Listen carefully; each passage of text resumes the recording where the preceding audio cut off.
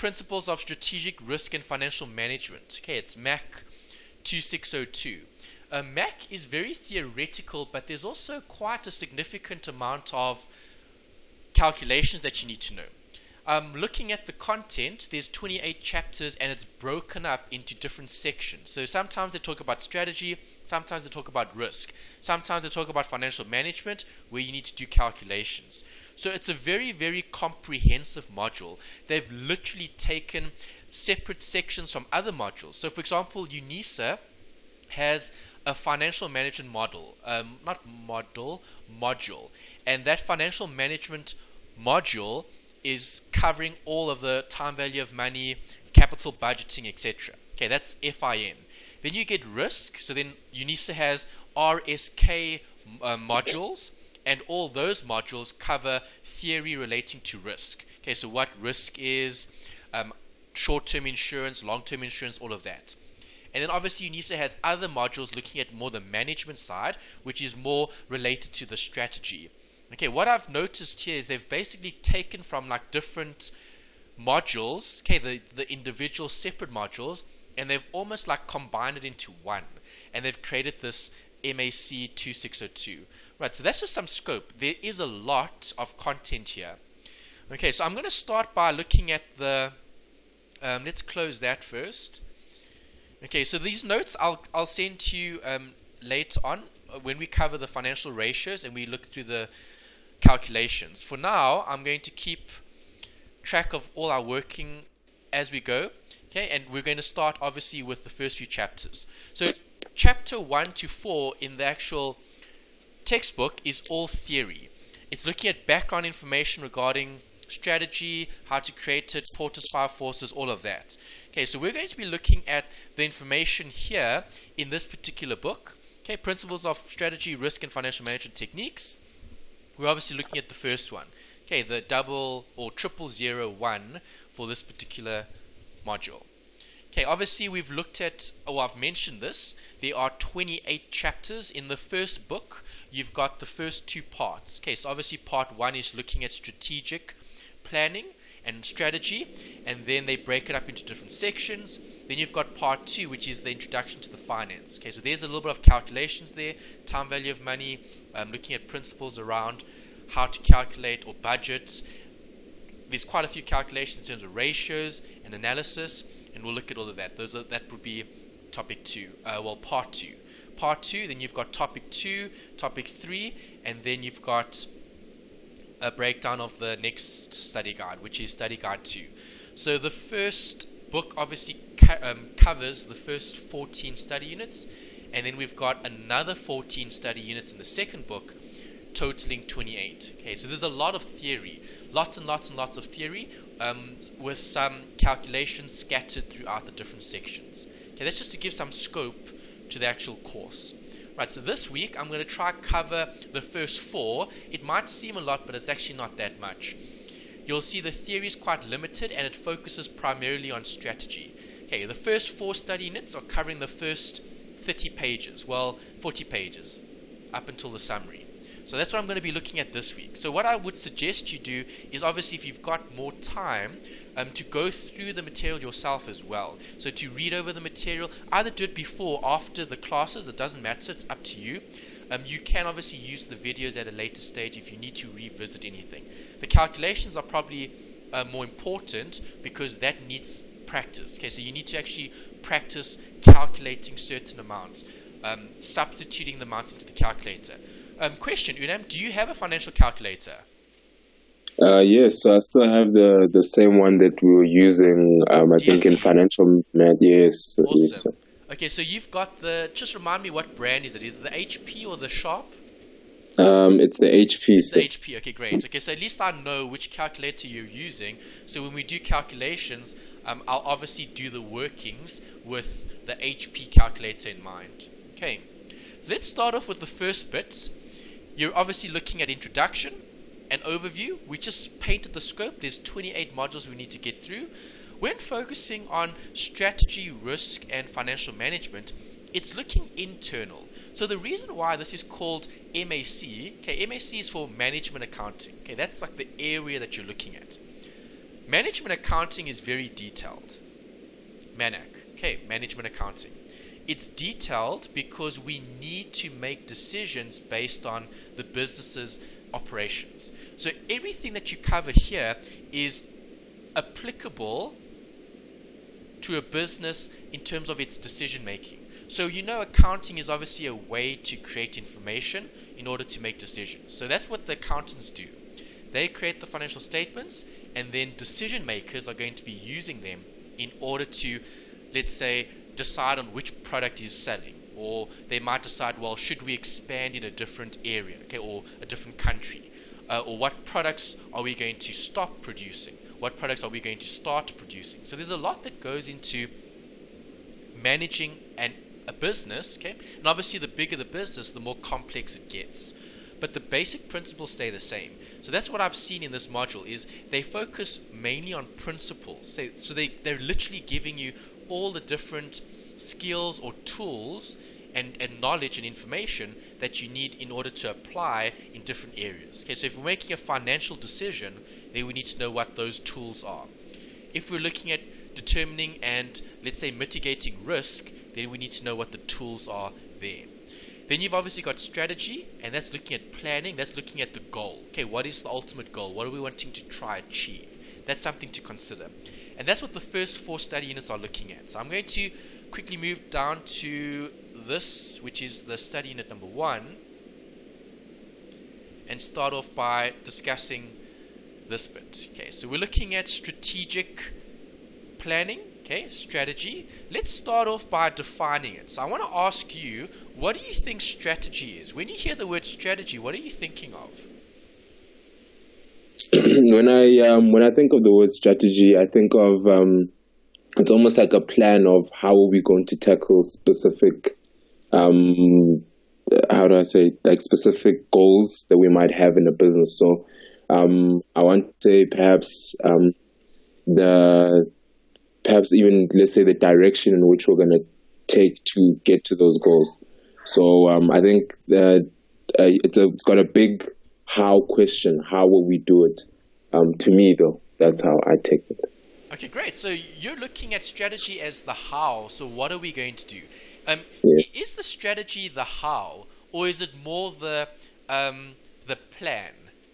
Because how, remember, there's different ways of getting to where you want to get, but it doesn't always require the same strategy. For example, 2 people can do 2 different things and end up in the same place.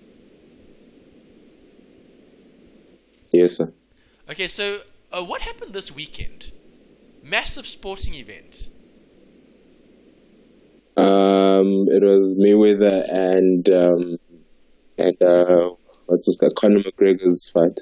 Correct. Okay, huge global event. Right, I'm sure millions of people around the world were watching that particular fight. Okay, it was obviously a boxing match, okay, that took place in Las Vegas, and obviously you've got 2 different types of fighters. Okay, you've got an MMA guy, okay, and then you've got a professional boxer. But obviously Floyd Mayweather is undefeated, 49-0 going into the fight, and obviously he won, and he's now 50-0 in terms of never having lost a fight. He's probably the best boxer of all time. Right, he's never lost a fight, and he's 50-0 in terms of win. Okay, so how would you describe their strategy? Did Mayweather talk about his strategy in the post-match conference? I didn't quite follow the post-match conference, the post-match details, but from my experience and even the last time that he fought with Pacquiao, everybody was talking about how his strategy is always a defensive strategy to always be to defend and hold his opponent until a specific point in the game or in the match, okay, and then turn it from there. Okay, yes. Great. So yeah, that's a good answer. So obviously you've discussed the Pacquiao fight when Mayweather fought him, and obviously he went into that fight with a specific strategy. The same thing happened with McGregor. He actually spoke about how McGregor was going to come hard at him in the first 3 rounds, because obviously he's an MMA fighter, MMA, mixed martial arts fighter. So he's all aggressive and like getting into your face, trying to take you out in the first few rounds. But Mayweather can withstand that like onslaught. So his strategy was actually to like absorb the pressure at the beginning, and then wear the guy out, going for body shots and all of that, and then in the later rounds of the match, then starting to like attack and capitalize. And if you actually see McGregor in the later rounds, you can see how exhausted that guy is toward the end of the fight, where it almost looks like he's going to collapse. This guy looks so tired, and Floyd is like, he looks fresh and he's still attacking. So the thing is, he's actually a smart fighter. He's a clever fighter. He's not just going in, just swinging arms and fists and all of that to try knock the guy out. He's actually thinking about his opponent, and he's almost like sizing the opponent up. So the reason why I'm discussing the fight is because you could probably say that Mayweather has a lot more experience in the boxing ring. Okay, he's obviously 49-0 for a reason. No one wins 49 and has absolutely no losses if they don't have a good strategy, or if they aren't brilliant at what they do. So that's the whole point of this discussion, is when focusing on strategy, every opponent is different. But if you can adapt and you can, let's say, discover what the weaknesses are and maybe what the strengths are, you can then overcome those obstacles. And that's what we're trying to do in management accounting, is because nothing is for certain. No one knows what's going to happen in the future. There could be a recession. Maybe another bank is going to go bankrupt. Okay, we had Lehman Brothers going bankrupt in 2008. The same thing can happen now. Okay, who knows? No one knows. But if we have a specific strategy, then we're going to react and we're going to plan accordingly. So Mayweather doesn't fight each fighter the same. Okay, obviously every fight's a little bit different. Every opponent is a little bit different. But he's adapted his game plan, or his game plan. And that actually what helps him win, is because he's a clever fighter. And that probably makes him unique and special in a way that he has that experience. And obviously he's from a family of boxers. Okay, so obviously his dad was a boxer as well. He's obviously Mayweather Jr., but he has that ability to adapt. And that's basically what strategy is. Strategy is looking more at the long term. So keeping the long term in mind. Long term goal / objective in mind. Okay, that's strategy. Strategy is looking long term. It's not really looking at the how. Because remember, the how is looking at, well, how am I going to do it? Okay, am I going to go for a jab, or am I going to go for a right hook? Am I going to go for an uppercut? What am I going to do to knock this guy out? Okay, that's more the how. But the strategy is, well, what do I want to do? I want to win. So if I'm going to win, what do I need to do? Well, I need to think long term. Okay, if Mayweather went in as aggressive, he probably wouldn't have won the fight, because he might have got caught by one of those aggressive, let's say, first 3-round attacks that McGregor was trying to force onto him, and the outcome might not have been the same.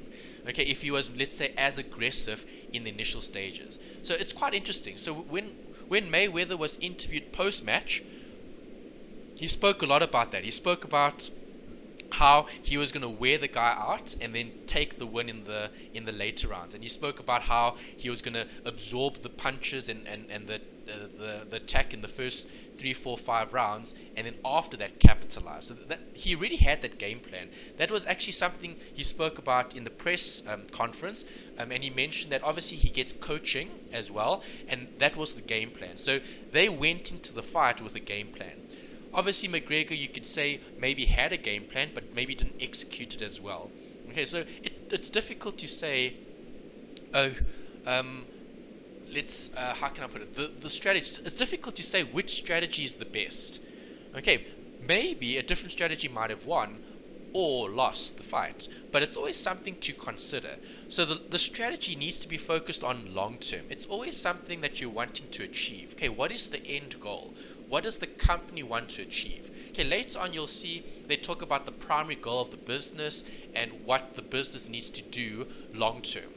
Okay, I just want to discuss it now because it's important. Value. Okay, businesses need to maximize value over profit. If they maximize value over profit, then they should become profitable over the long run. Okay, that's what we're looking at here in terms of financial management and management accounting. Okay, we're looking at the ability for the firm to maximize value. It's always going to be looking at value. And that's why when you do certain calculations, time value of money, when you look at net present value, and when you do ratio calculations and so on, it's always going to be looking at this, the value part of it. Okay, how much does the company stand to gain from a specific project or investment versus how much is it going to cost? Right, and that's something called risk versus reward. Okay, that's probably the most important underlying principle that embodies all the decision making when businesses need to decide on what are we going to do. Okay, are we going to go with this project or that project? Something to consider. So coming back to the notes here, you'll see they break study guide 1 and 2 into different parts. Number 1 is looking at strategy, okay, strategic planning. 2 is looking at introduction. Okay, this is more like your calculations. 3 is looking at the funding. Right, so where do we get the finance? Okay, and then number 4 is the risk management. So if I had to summarize this, number 1 would be looking at like the vision, okay, or the goal. What is it that we need to achieve? What is the strategy? What is this company wanting to do? Does this company want to be the biggest company in the world in terms of making the biggest profit? Or does this company want to be renowned for giving the most to its, let's say, customers? Okay, so not chasing profit, but maybe looking at making a difference. Okay, there's always two things that we need to look at. The company's strategy in terms of what do they want to achieve financially, or what do they want to achieve in terms of legacy. Okay, so what is this company going to be remembered for? Okay, what is this individual going to be remembered for? Right, and then you've got part 2, which is looking at more the, I like to call it tools, okay, or techniques. Okay, obviously tools and techniques is the how-to. Right, so how am I going to measure time value of money in terms of present value, future value, etc. Okay, I'm glad you've done DSC before, because if you've done DSC, you've actually done 1630, which is the most difficult financial calculation module there is in the UNISA, let's say, choice of subjects. So that gives you a bit of an advantage, because when I talk about like time value of money, present value, future value, annuities, all of that, you have that background, you have that knowledge. Okay, so you'll probably find some of the later sections very easy. For example, chapter 3 will be a piece of cake because you've done DSC 1630. If you haven't, for those students that haven't, it's obviously more challenging because they're seeing those concepts for the first time. 3 is looking at the finance. Okay, so where do I get finance? Where do I invest funds? It's going to be looking at a bit of the decision making. Okay, so now where we actually take some action. Okay, what are we actually going to do? So 1 is, well, what do we want to achieve? 2 is giving us the tools and techniques to hopefully achieve something, to do something. 3 is, well, let's take our resources and let's make a decision. Okay, are we going to do this or do that? And then the last part is, well, how do we manage the risk? Okay, because are you going to want to invest all your resources in a very high risk project? What do you think? Is that a good idea? Well, I don't think so, but then I think they would probably look at the return as well. Okay, that's a good answer. So you're saying that it depends on the return. And also, it would actually depend on this, the goal or the vision. Okay, so what is your goal? Are you looking to invest long-term or short-term? If you're investing more long-term, well then taking more risk isn't going to be too much of a problem if you're investing for, let's say, 10, 20, 30 years. But if I'm only going to be investing over the short term, then we need to be more careful, because now certain things are more risky than others. And that's the last bit, is the risk management. Okay, so obviously have a goal, have a vision, then have the tools and techniques to do something. Okay, then number 3 is, well, use your resources, either invest those resources or manage those resources in order to create value, and then take a decision. Where am I going to invest this capital? And then the last step is, now how do we manage the risk? Okay, so now if I'm investing in this capital, so for example, if I'm buying a car, okay, that vehicle needs to be insured. Okay, that's risk management. Risk management is insuring the vehicle. Okay, managing and investing funds would be buying the vehicle, okay, or buying the property. Okay, if I buy a property, same thing. Right, the property might be damaged, it might be burgled. Okay, so there might be a robbery or something like that, and the property will obviously lose value perhaps. So that's risk management. Okay, maybe security. Let's put in some burglar bars, let's put in some cameras, fingerprint recognition, etc. Okay, so that's pretty much what you're looking at here. You're going to be looking at different sections, but I always want you to remember what the focus is. Okay, the focus is always on trying to achieve some goal or trying to achieve an objective. Okay, and obviously in finance, the key objective is this: maximizing value. Okay, and we maximize value by investing. Okay, by starting new projects, by buying new products, okay, to sell, or by making new products to sell, depending on what the actual business is doing, okay, in terms of operations. Okay, so that's scope. Then they give you a little bit over here, looking at study unit 1. Okay, we'll obviously go through study unit 1, 2, and 4. 1, 2, 3, and 4. And the first bit is looking at this: development of the organization's strategy. Okay, so what are we focusing on here? What do you think? I think it's the same thing. Like, I want to say leading to, I think the components lead to the strategy. So things that we need to know. I got a chance to read through. So it's got things like vision in there. So, like I said, things that are leading towards, or things that encompass the strategy, or things that support the strategy at the end of the day. That's perfect. That's a brilliant answer. Okay, so yeah, I'm glad you had a chance to go through this ahead of time. It does help quite a bit, because at least then you're familiar with some of the, let's say, ideas that are being expressed in each of the chapters. Okay, so definitely I agree with what you mentioned. It's like the background information. Okay, it's the underlining stuff. It's the underlying, let's say, reasons. Okay, it's looking at the behind the scenes type of thing. Okay, so why are we doing what are we doing? That's the key. Okay, so the first bit, as you said, is looking at like that vision. Okay, that goal, that objective. So you'll see they talk about concepts. Okay, defining concepts. Why do you think a company needs to define concepts? What is its purpose? Defining concepts. Oh wow! I think it's to make sure that the company knows what they're doing and what their goal at the end of the day is. Why? I think it also because it actually helps I believe that it will probably help in being able to allocate costs correctly. Okay, possibly. But think about this: who runs the company? The CEOs. Okay, so board of directors, CEO, fine. Okay, so they're the main decision maker in the business. But ultimately, companies are run by who? Stakeholders. Stakeholders are people. So management, stakeholders, staff. Yes. Yeah, that's perfect. So if you're looking at people and stakeholders, do you agree? Are people always going to have the same values or the same morals? No, they won't. Okay, so you've covered the ethics module. That's CAS 1501, I think it is. So you know what ethics are in terms of doing the right thing. Okay, you know what should be done and you know what shouldn't be done. And obviously, different people can have different, let's say, philosophies. Okay, so are we going to do things for the greater good, or are we going to do things because it's right? Okay, so for example, is killing a murderer right?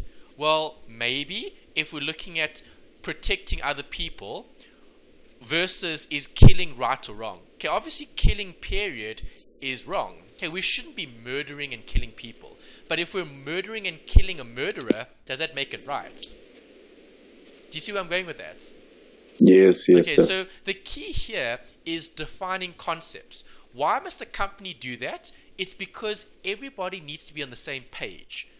Okay, all the stakeholders within the business need to know what is this company, like what does the company stand for? That's basically what you're trying to uncover. Okay, so when I talk about these big companies in the world, can you think of an example? What big company can you give me as an example? Microsoft. Microsoft.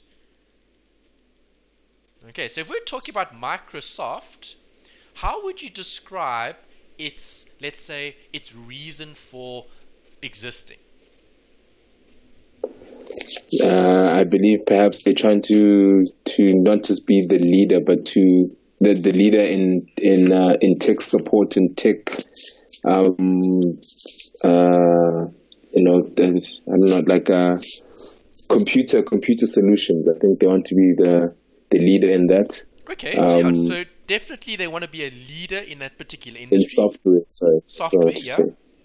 Yes, okay, yes. so would you say they've got a specific, let's say, value system or culture?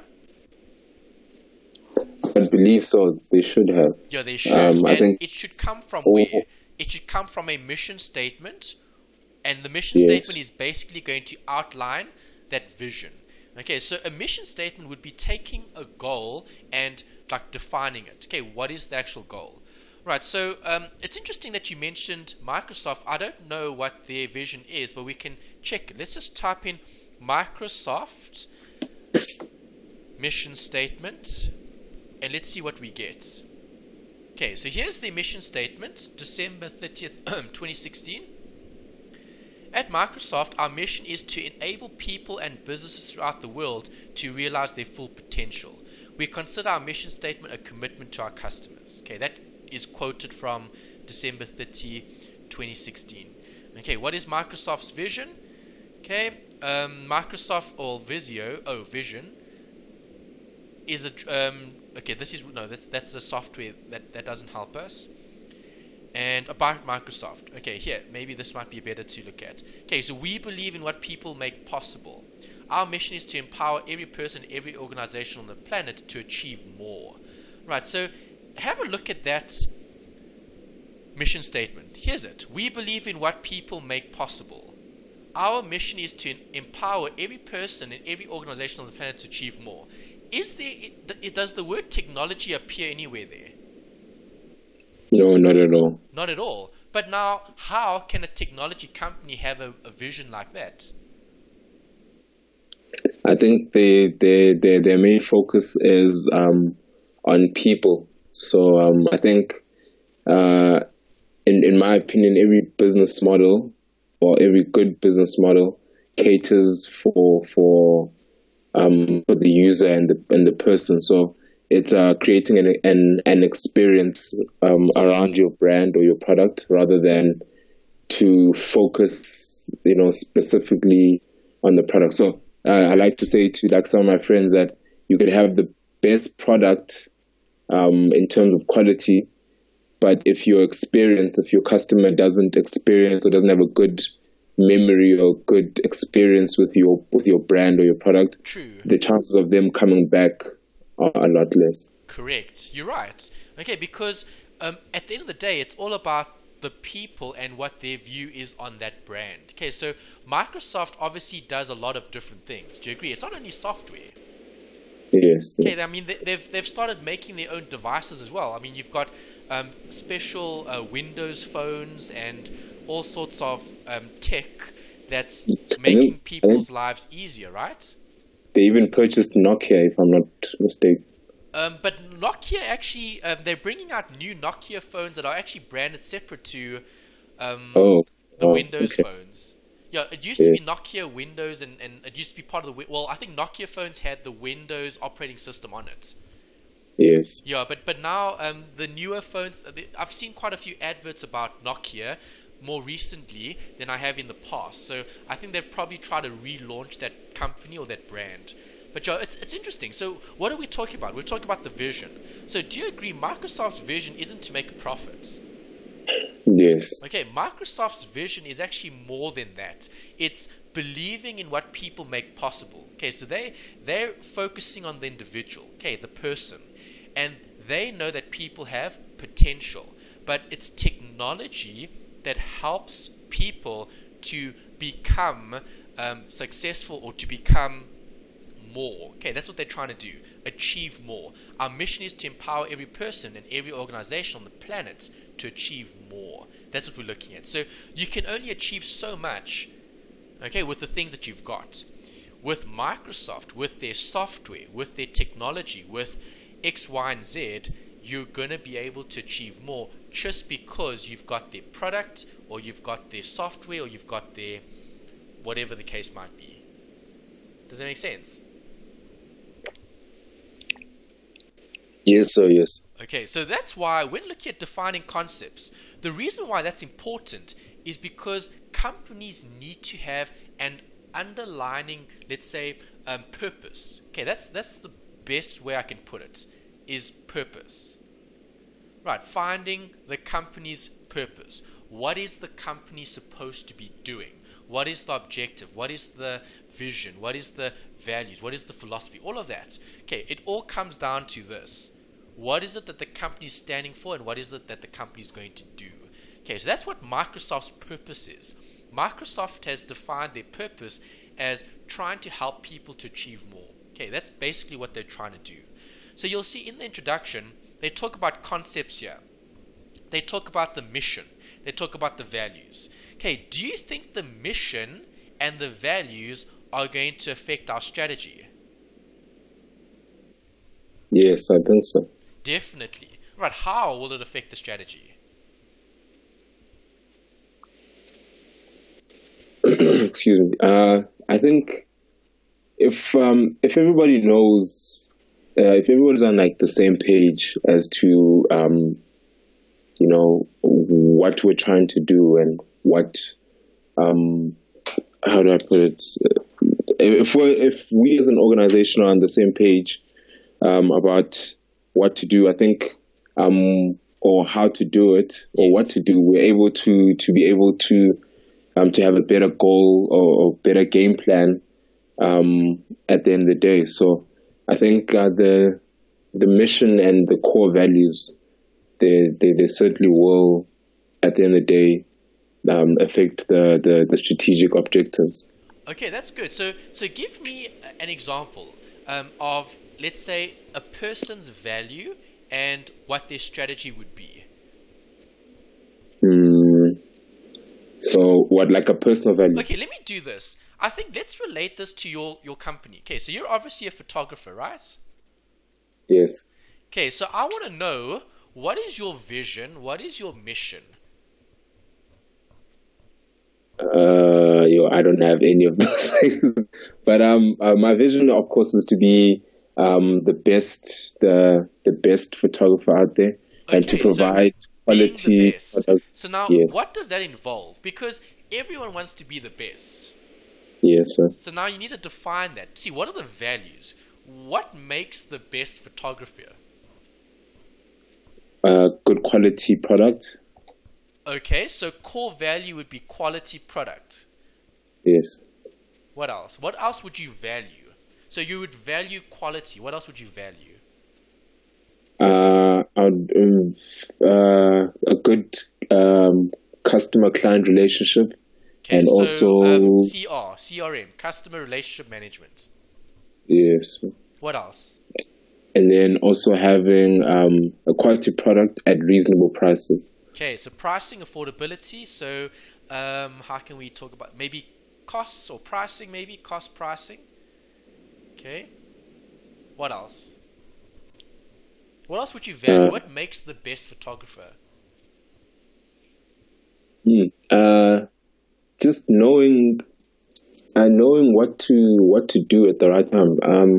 I think also planning goals is very important in what I do. So coming prepared for specific shoots, knowing what to use for specific kind of shots that you might need. Okay.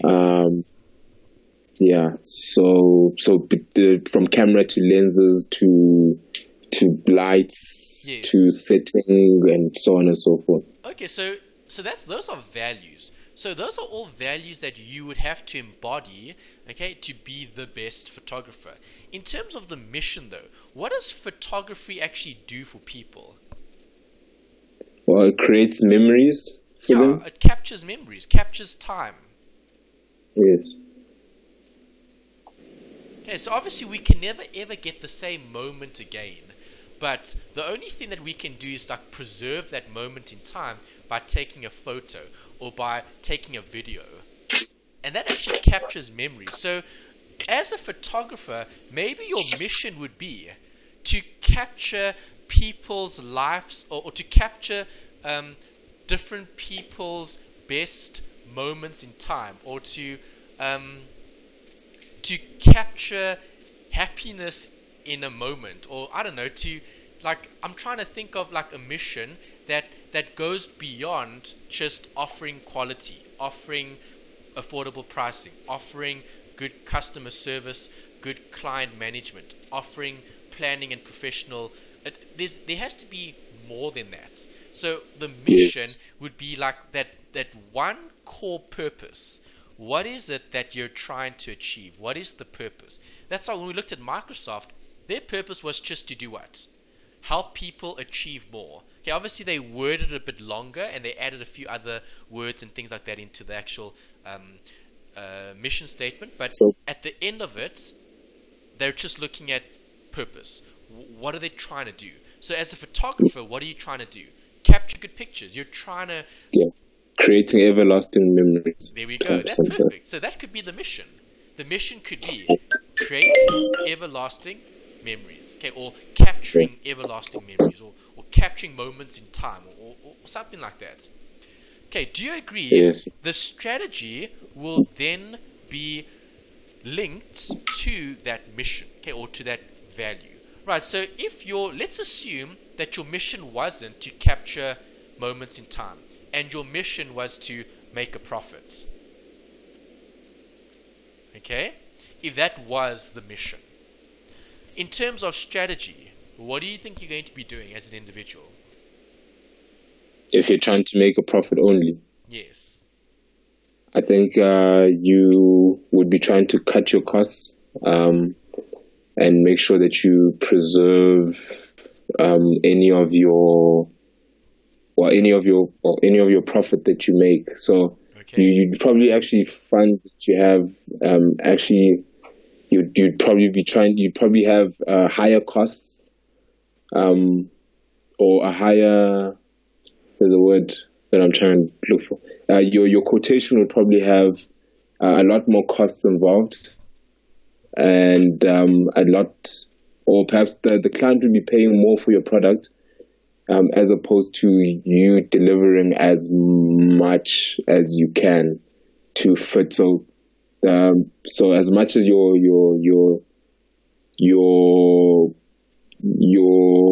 service is maybe 10,000 Rand per hour, but your work is not worth that same amount because you're just trying to make a profit. You're just trying to, I don't know, yes. Okay, trying to, I don't know, I want to say take people's money. Actions are going to be very different than if your purpose was more noble.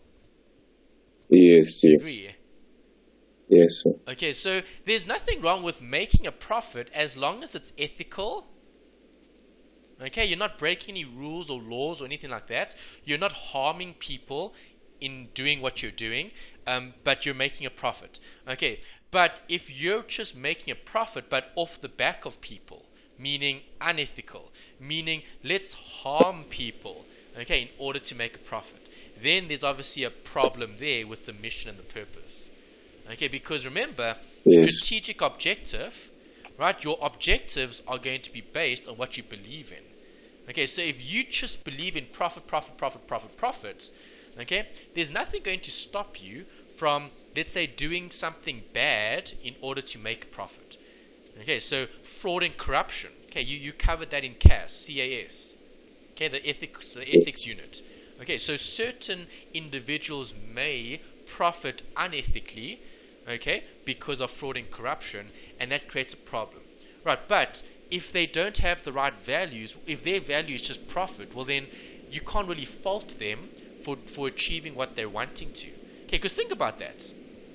If your value is to make a profit, okay, if that's the value, well then there could be different things that you'd be doing in order to achieve the goal. Okay, not all of it might be in the best interest of other people. Okay, which is problematic. Versus, let's talk about maybe instead of profit, maybe your goal is, as you said, maybe taking photos, so capturing memories. Okay, so do you agree, if we're focusing on capturing the best memories in time, or best moments in time, okay, are we going to be profitable? Well, probably. Okay, because remember, your mission is something more than just rands and cents. Okay, you're actually wanting to capture the best moments in time, and it doesn't matter how much costs or how much it's going to cost you to do, but you're going to achieve that. You're on a mission. Okay, your mission is you're going to take the best photos in this world. Okay, and that's the mission. Right, we're going to do what we're going to do what it takes to get the best moment in time. Okay, if it costs us a lot, it's going to cost us a lot. We're not worried about the profit. We're just worried about capturing the best moment. Okay, because that's more than just profit. Okay, it's actually capturing the best moments. And the funny thing is, if you're the photographer capturing the best moments, you're probably going to achieve this profitability. Okay, because the best people win. Okay, Floyd Mayweather won on Saturday, well, early Sunday morning, because he's the best. Okay, he's not. Yes, he obviously got paid a lot. Okay, to fight, and obviously he won a lot from the actual fight, having won. But that probably wasn't his only motivation. Okay, his only motivation was probably to be the greatest boxer of all time. Okay, 50-0. Okay, no one else can really say that in terms of. I think he surpassed someone. I forget who. There was some boxer that also had 49-0, and he obviously surpassed that on Sunday. But that's probably. I mean, I don't know the guy. Okay, but I'm just trying to. How can I say? Use examples to express what the mission and values are. Okay, obviously, if the mission was profit, it might have been a little bit different. Okay, in terms of the mission rather being the goal. Okay, because think about it. If you were a boxer, if you really wanted to win the fight, you could probably try injure your opponent, like maybe like bite your opponent, or I don't know, kick your opponent where you know you shouldn't, or punch them in an area that you're not supposed to, and things like that. So obviously that's not allowed. It's against the rules. But if you are focusing just on winning the fight, well then maybe you're going to do certain things in order to achieve certain goals. Okay, versus following the rules and then let your skills, okay, speak for themselves, basically. Okay, that's basically what Floyd Mayweather did on Sunday. He outskilled the guy. Okay, his skills are just so much better. He's been in so many more fights. So his ability to let's say predict what's going to happen is a lot greater than the other guy. Okay, obviously the other guy comes from a different sport. Okay, so in that area he would be one of the best. Okay, but obviously when it comes to boxing, you've obviously got Floyd Mayweather being the best. Okay, being the most skilled. Okay, in that department. Right, so that's important. So the textbook here describes a mission statement as the core purpose of the organization. Okay, and see again, I want to relate this to you. Okay, so what is your mission statement? Let's create one then. If you don't have one, so come, Unam. I want to know as a photographer what's the mission statement. Can you think of one? My core purpose, especially when I started, was to have obviously the best images, the best quality images. That was my biggest thing, the best quality images at an affordable price, because I wanted, when I started, I really wanted to cater for the lower end of the market, especially because the lower end of the market, they never really got the opportunity to get really high quality, beautiful images that could possibly be printed at a later stage. You'd always find that models or, people, everyday people would have images, but they weren't of the best quality, as though, they were being almost, that they were going to be seen on a magazine or anything like that. So that was my main, that's why I really, really took on photographers, because I really want to provide beautiful quality images at an affordable price. That was the biggest thing. Okay, great. So you're talking about this in the past tense. You say when I started, and when I first started. Now, so does that mean it's changed? No. It hasn't changed. It's just that I think as time has gone past, I've gotten my not that my target market, but my client base or my clientele has moved from that to being a lot more high corporate end, brands. And as much as it's still the same high quality images that I'm trying to produce, but obviously at the same time, I think there has been a bigger factor of that I want to get paid just as much as the best photographer out there, because I produce just a good work. Because, as opposed to saying, well, I'll undercut my costs to make sure that I have the best product, because that's what I did at first. I would always make sure that I'd find myself, quite honestly, under pricing, just to make sure that I can develop a client base, like I said, the lower end of the market, to secure that lower end of the market, and also to find that I can try develop customer loyalty with that. So now, like I said, as much as I don't have those clients as much as I did before, I have different clients that can afford to pay me, a lot more for the quality and the kind of photography that I'm doing. So it hasn't changed so much, but it's just that, like I'm saying, like the client base has changed. So Yeah. I don't go into, if I'm going to shoot for Adidas, I'm not going to say to them, well, oh yeah, your budget is 20,000 rand for this. Well, don't worry, I'll give it to you for 5, because that's what I used to do. If I was shooting for Anthony, I'd say to him, oh no, look, Ant, usually I'd charge 2,000 rand, but for you it's okay, like I'll just charge 1.5 is okay. Or what is your budget? You've got 500 rand, let's see what we can do for 500 bucks. So that's why I'm saying a lot of things, why I'm speaking it in the past tense. It's just the changes in demographics that have happened. Okay, yeah. So not all clients are the same. So obviously Yeah. you're catering for different markets. Sounds like you've got obviously clients in both areas. So more on the lower end and then also on the higher end as well. Yes. Okay, so that's good. So obviously you had to develop the strategy, right? And the strategy would have come from this mission statement. Okay, so your underlying purpose is obviously to almost like sort of give back in a sense, where you're trying to create all these images for people that might not be able to necessarily maybe afford them, perhaps. Okay, that was what you initially went with. Okay, and then obviously things have changed now because you've developed your skill, and now obviously companies are willing to pay more for that product. Right, that was the first bit. The next bit is looking at values. What is a value? They talk about a principle here.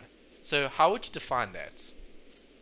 Well, I'm very, very, very big on professionalism. So arriving early, 30 minutes early to every shoot. I treat every customer and every client the same. So you could be paying me, $20. You could be paying me 20,000 rand. It doesn't matter. Professionalism is very, very important. So like I said, arriving early, being on time. Yes, ma'am. Yes, sir. making sure that you provide everything on everybody that I provide a service to. They get their images on a memory stick. They get the opportunity to request printing. I can print your images for you. Those are the principles. So behavior plays a big part of it. And like I said in the beginning, creating a good customer experience. People looking back at me, at my service, and saying, "Wow, he was quite a delight to have." Yeah. I think I wouldn't mind paying for his services again. Yeah, see, that's really good. So why do you have those values and principles? What would you say it stems from? Was it the way you were brought up? Because obviously different individuals have different views. So your view is it sounds really, really, really good and positive, but obviously not all people are the same.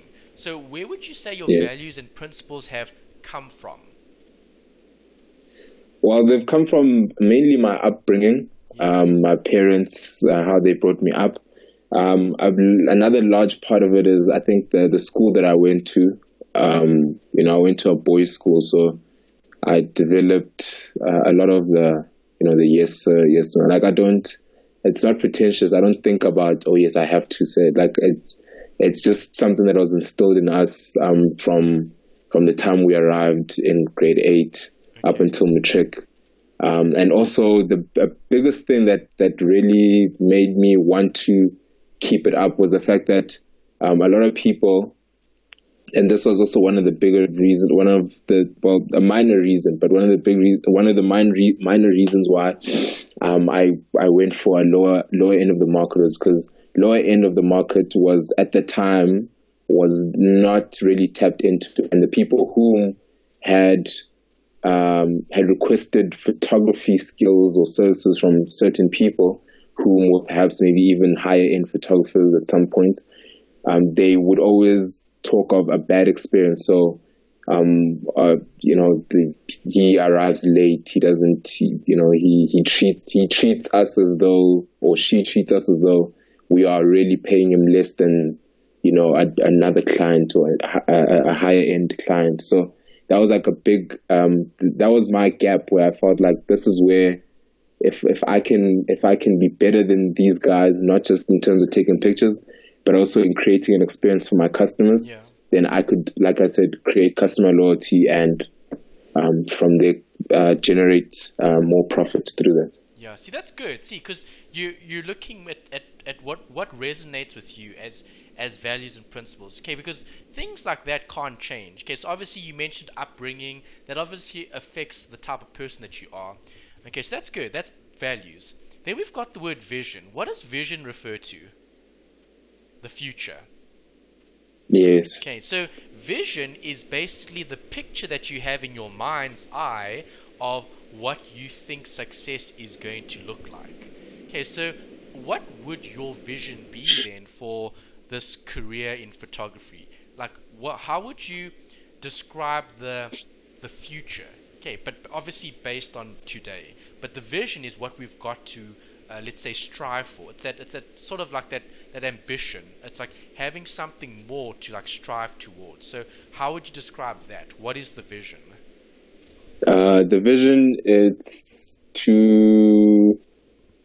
not just to get more high-end clients, but I would like to have more. I'd like to be a published photographer, so on magazines, billboards, etc.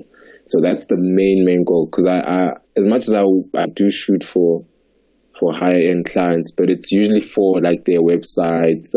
So social media is like a big core, it's a big part of what I do now. So social media images. Last week or the week before that, we were shooting Fashion Week, Mercedes-Benz Fashion Week. I was shooting for a brand called Superbalist. I don't know if you know it. So, but then it was for their images on their social media platform. Okay, and how did you get these opportunities then? Because obviously you had this vision, so this vision must have materialized in some way. So what were the steps taken? Can you identify that how can I say, the like the seed that created this vision? it's quite hard, but I always attribute anything that I have to the people that like the images and they share, they repost, because I think in the industry that I am in, there are, it's an industry filled with many competitors, so it's very easy, and it's not like print media. If you go into print media, you must be saying something very meaningful to want to print it. Yeah. For me, it's so quick. You could go online now and you probably don't spend more than 2 seconds looking at an image. So yeah.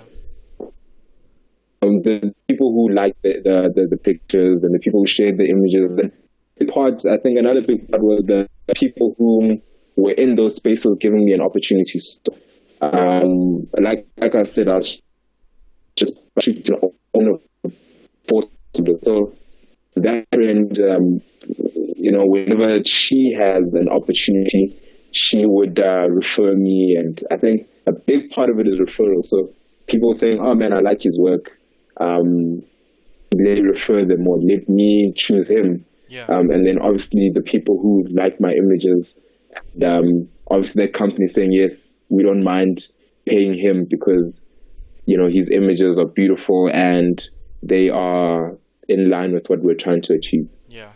Okay, that's great. So yeah, obviously it sounds like your networking has also been a good part in terms of maybe your principles as well. So maybe being friendly to people, having referrals, etc. So that does also help as well. Okay, so that's the third one. Then we've got strategy here. Okay, so now describe your strategy.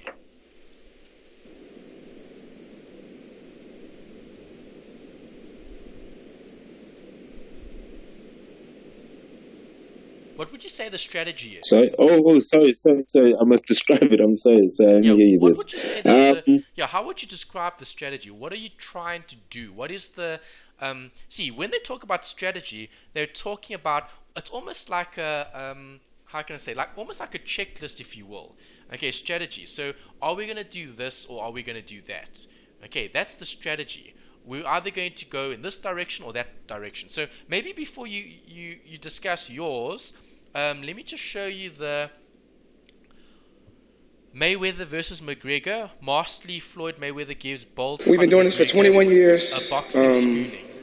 Okay, so this is the what website is this? Telegraph.co.uk, and in this particular video, they spoke about the post-match. Well, not post-match, but they spoke about the actual events of the match. Okay, so obviously Floyd has become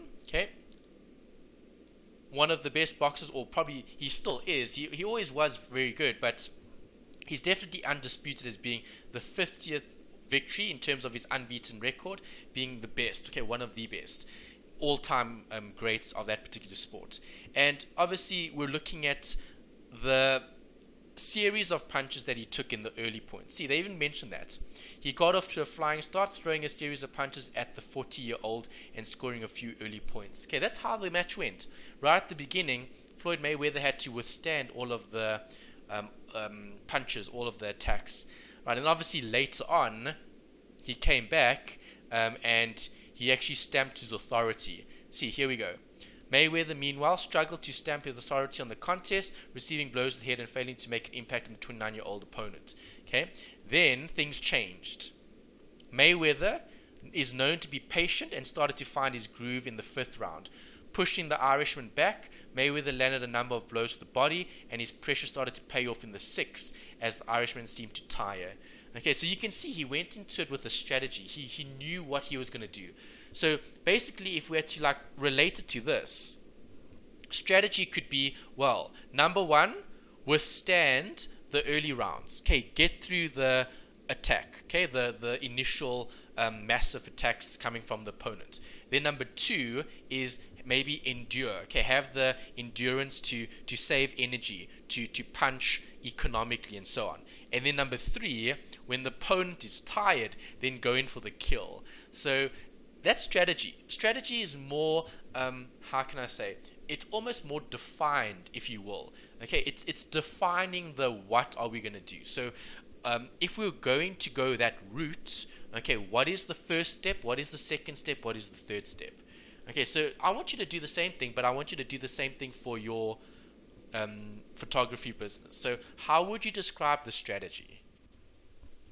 I'd have to start, speaking from past tense. I had to firstly establish myself as almost to say a household name. So I really had to shoot a lot more street style images.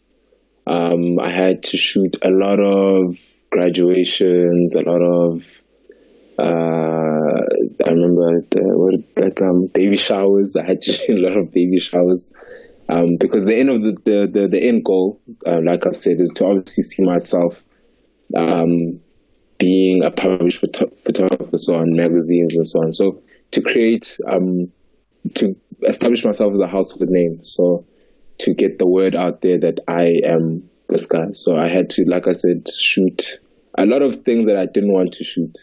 Nothing that compromised my moral values, however, but a lot of things that were not particularly exciting to me. But the one thing that I found joy in was obviously creating content and giving clients quality product for affordable prices. Yeah. And through that, that's how then I got referrals. But the how I got to where I am now was lots of shooting things that did not excite me particularly up until this point, and even So yes. Is there a strategy now? You're always referring to the past. So has the strategy changed? No, I think it hasn't changed as much. So, but you see, like the difference is, you see, when you start out when you start, as a business, like for example with you have to advertise a lot more. You find yourself, you really have to be in people's faces so that people are they know about your business. They know about what you offer and so on and so forth. Up until such a point, people find people are comfortable with your skill and they say, oh wow, actually he's really good. And from there you find that you're not searching for as much business as much business searching for you. So and this was also an earlier conversation where, remember when you were saying to me, you don't post as much anymore. I remember I used to have to post about 2 or 3 times a day or 2-3 times a week, just to make sure that my name is out there and I'm creating a buzz, to make sure that at least I know that at the end of the month I've got a couple of clients under my belt.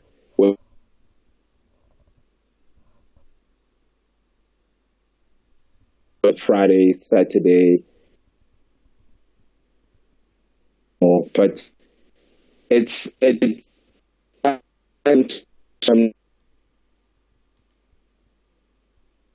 sorry, I'm losing your audio a bit. Unam, are you still there? I lost your audio there. I find that I don't have it.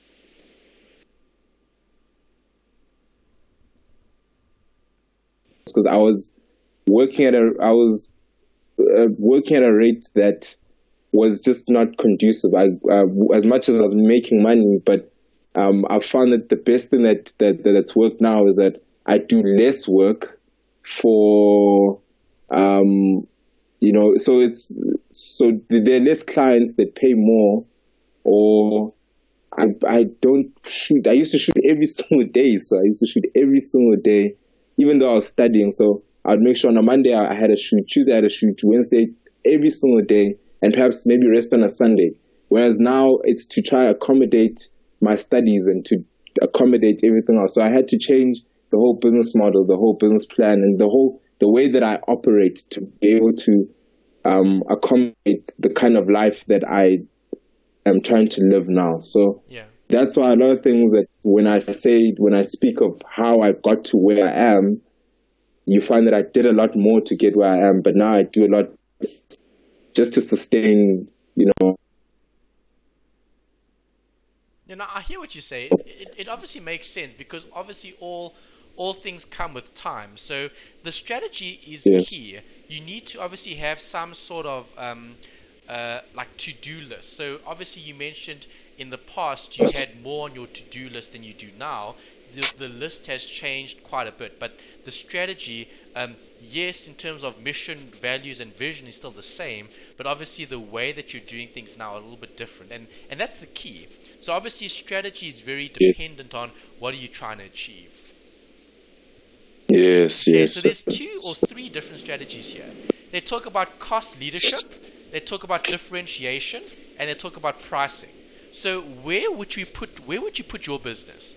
Are you looking at cost, meaning are you trying to give your clients the cheapest offer that has the most value, or are you looking at differentiation, meaning charging maybe a premium but they can't get a service anywhere else? Or are you going in terms of price strategy, so trying to maybe penetrate a specific market or trying to attract a certain client? So where would you put yourself here in terms of these 3 categories? Cost leadership, differentiation, or pricing? What is your strategy? I think it's more of perhaps maybe a pricing strategy. Before, there's definitely a cost leadership strategy, but I think now it's a lot more because there's very little, there's nothing different that I supply, anything amazingly different that I supply to my competitors. But the only major difference would perhaps be, cost. But I mean the pricing. But that it's still not like it's not a big enough a differentiation that a client would maybe pick someone else. But yeah, so I just think depending what I do, I employ a different pricing strategy. So I'm not gonna charge the same. I'm not gonna charge Anthony the same thing I charge, to shoot for Edcon or something. So I think that's sort of where I am now. The quality of work is still the same, however, but I think it's trying to get a good feel on what to price, when to price, the best value for money and best value for what I do. Okay, so in terms of, so that's the current pricing strategy. You're going with that rather than cost leadership versus differentiation. Do you think is the best strategy? Is there such a thing? I mean, for me, when I read this, I definitely felt like the cost leadership strategy was probably the best, because I mean, everybody wants to know that, especially as a client or a customer, you want to know that you're probably getting the best for less. Yes. So. Okay, so that was interesting. One that and maybe the reason why you're going with this one is because maybe of the recession, perhaps, so the economic environment? Yes. Okay, if we didn't have a recession, meaning if South Africa was in a better place, maybe the focus should maybe be on this. Okay, because now everyone's doing the same thing, we need to stand out. Perhaps. Yes. Okay. All right, so that's cost leadership and differentiation, as well as pricing. The last bit over here is looking at strategic objectives. This is taking the strategy one step further. What is an objective? What we're trying to achieve. Yes, it's a more I would say an objective would be like it would be something that has to be done. It's like a task almost. Yes. Okay, goal. Okay, or deliverable. That might be even better. Okay, what are you going to deliver? What's the deliverable?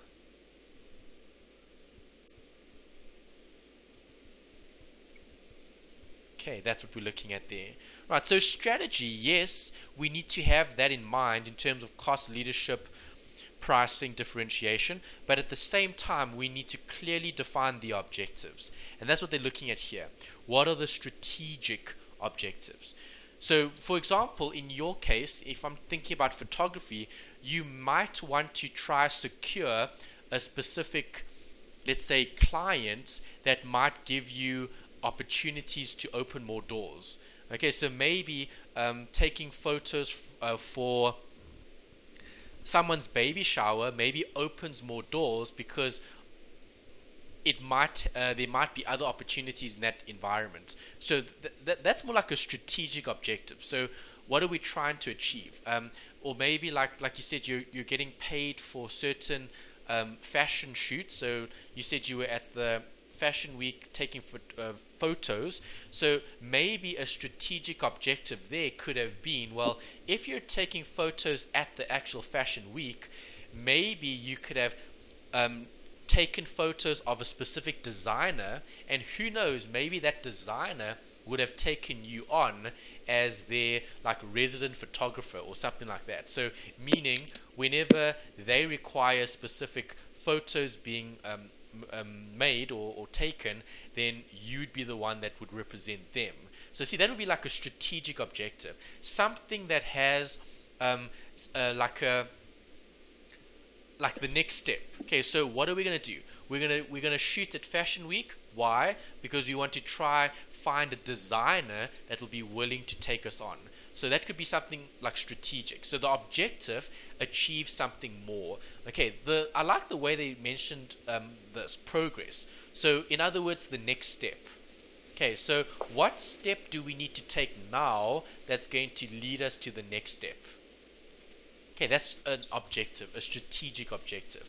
Because remember, no one becomes the best photographer in the world by doing one job. Every photographer needs to do many jobs, and that eventually makes them the best. Yes. Okay, so they talk about the SMART acronym.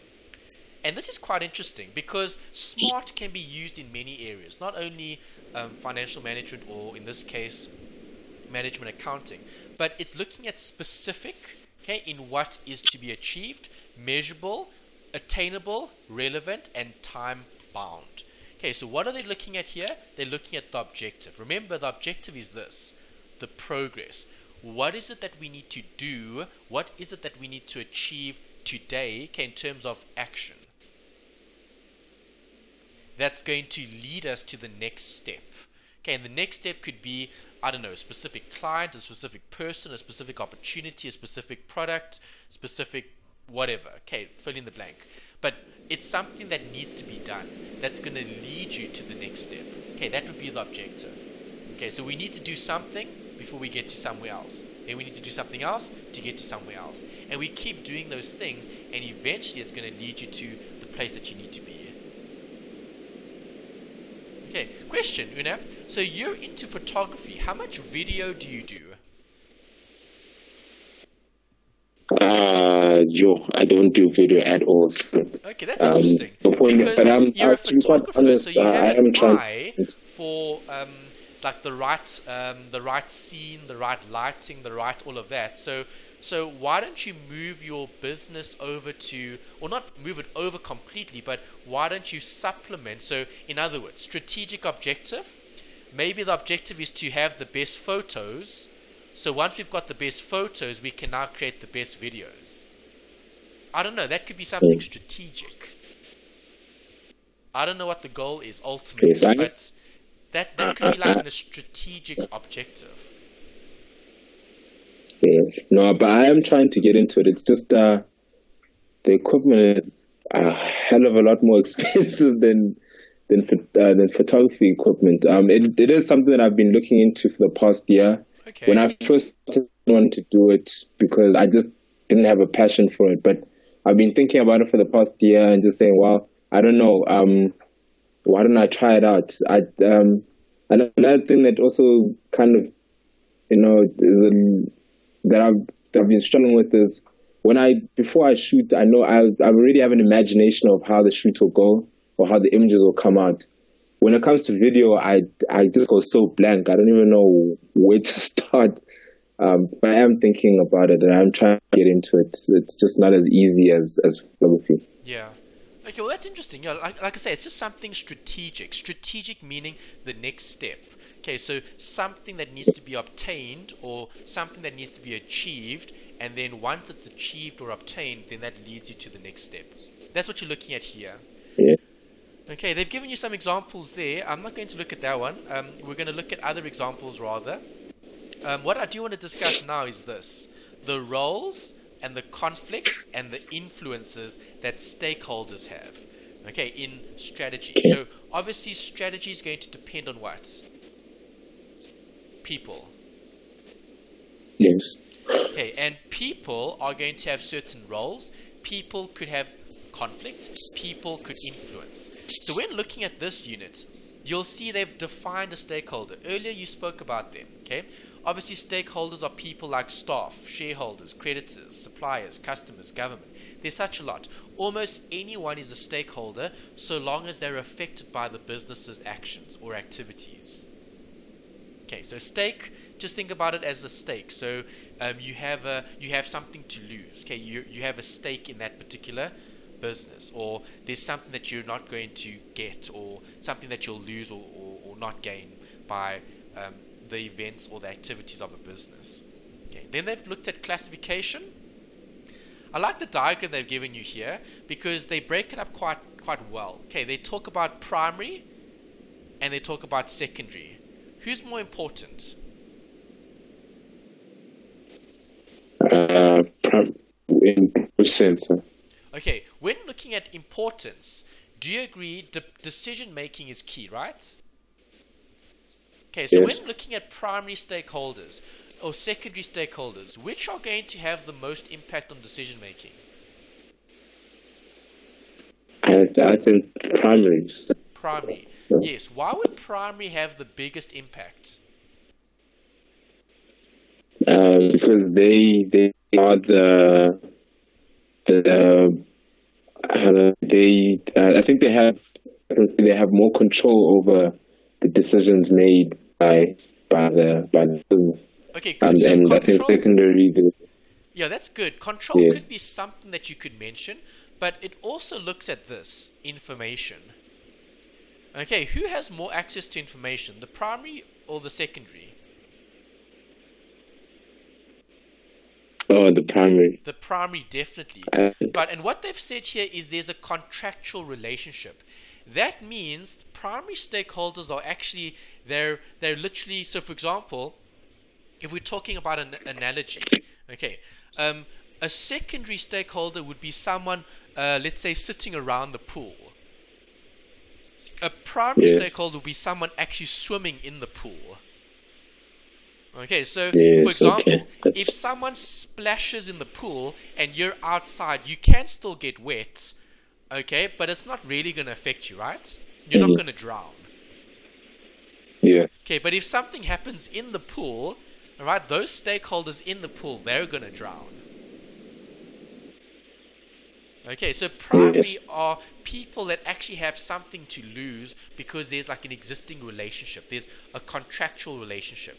Secondary is when there's no contractual relationship, but there's like influence. There's like an effect. Something's going to happen. Is that okay? Yes, yes. Okay. Alright, so the textbook's very good. Okay, so I'm not going to spend too much time looking at this.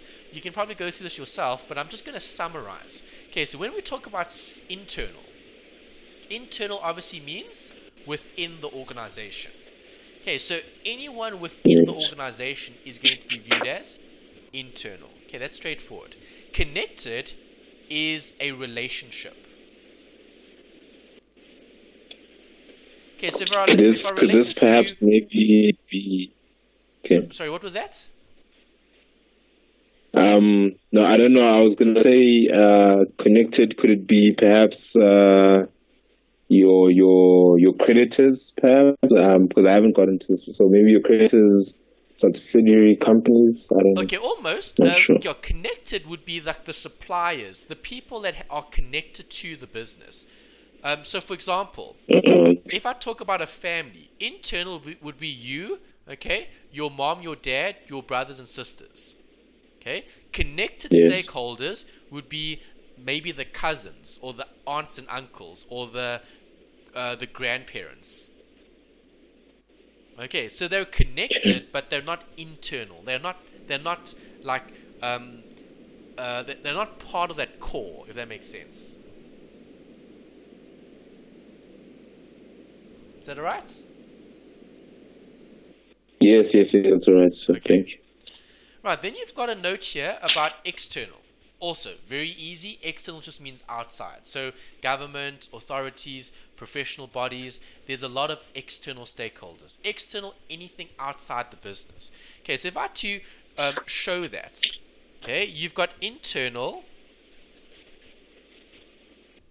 stakeholders, then you've got the connected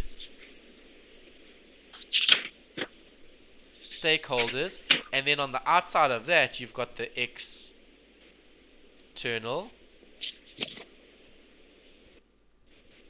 stakeholders. Right, so that's basically what you've got here. Okay, so you've got the core. Right, the core is key. Why?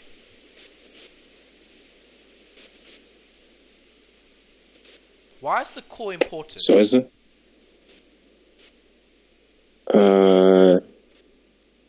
I think. How do I?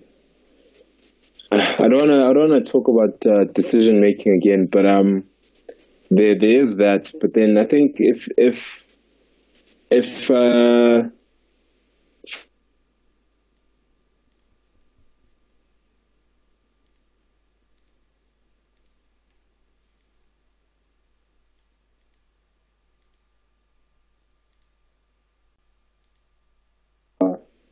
they can, sorry, can you hear me? No, I didn't. Can you hear me now? Yeah, your line's not so great now for some reason. I'm not too sure. Maybe there might be more people on the connection where you are, and maybe that's slowing it down slightly. But just try again.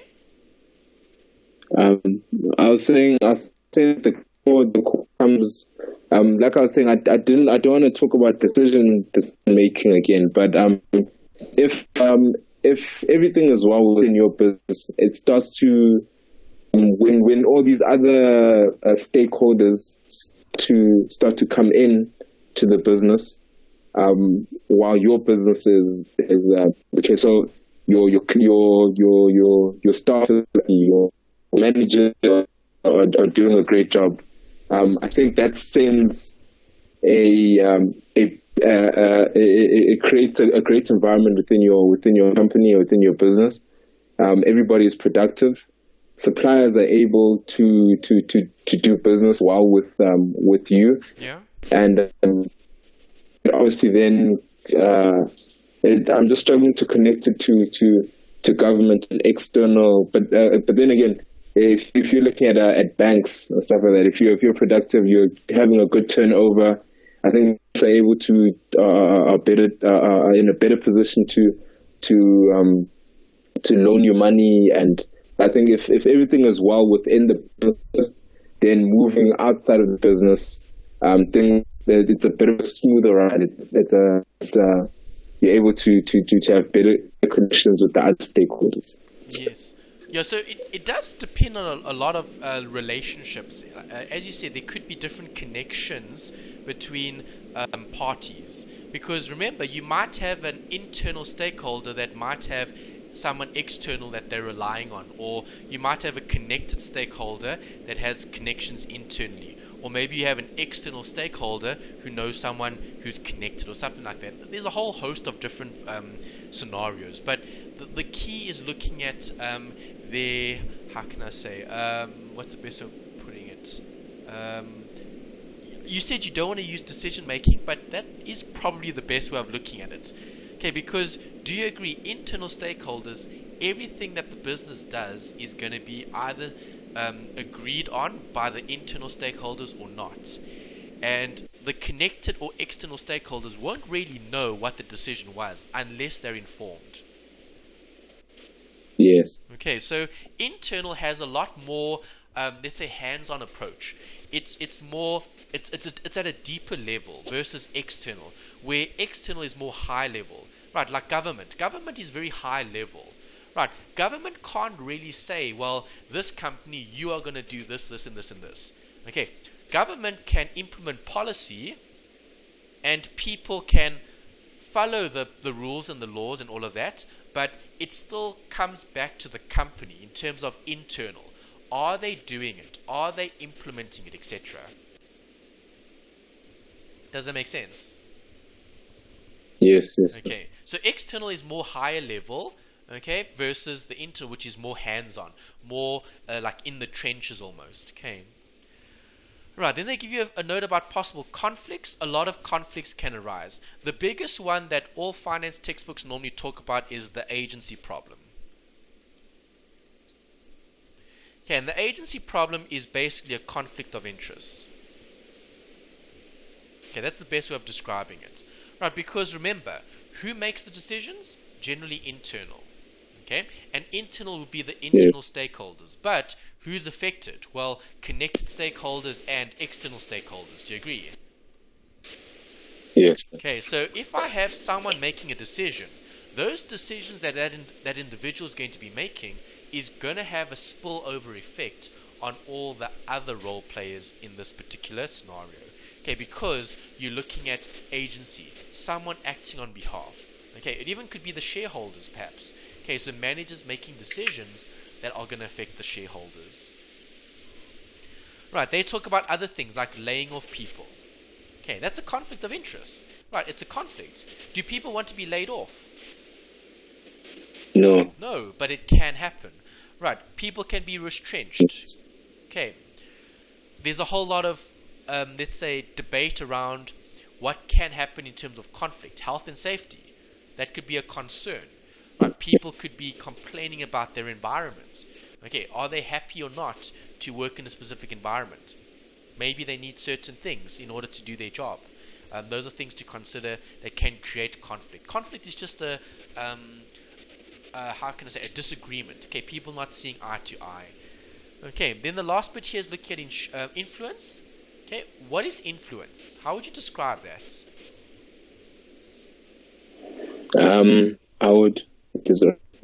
I would describe influence as being able to change people's minds, or to have to get people to have a different view of things. Yes, that's perfect. That's a good way of looking at it. So influence is definitely that. It's being able to affect the decision making. That's the key. Okay. Influence means the ability to affect decision making. Okay, that's influence. Okay, they even talk about this. Degrees of power.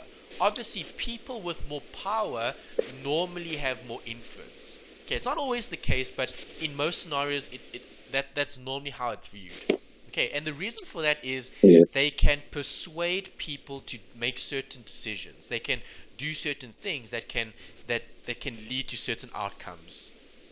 Okay, and as you've heard the saying, with power comes responsibility. Right, so obviously if you're in a position of power, you need to be responsible. Okay, if you abuse that power, then that becomes problematic, and that creates this. It creates conflict.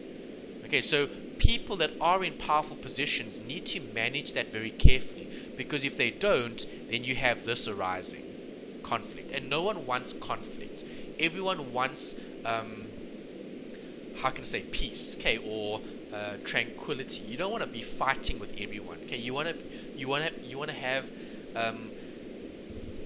how can I say, freedom to do what you want to do, but at the same time, you don't want to have to fight for all your basic needs. Okay, so it's just something to consider when looking at this, the decision making, the influence. Okay. All right. Then there's a few activities there, and then we've got. I think that was the end of that chapter. Yeah, perfect. Okay. Right. Chapter 3 is a nice chapter because it's looking at this factors that influence. Okay, so we just spoke about this.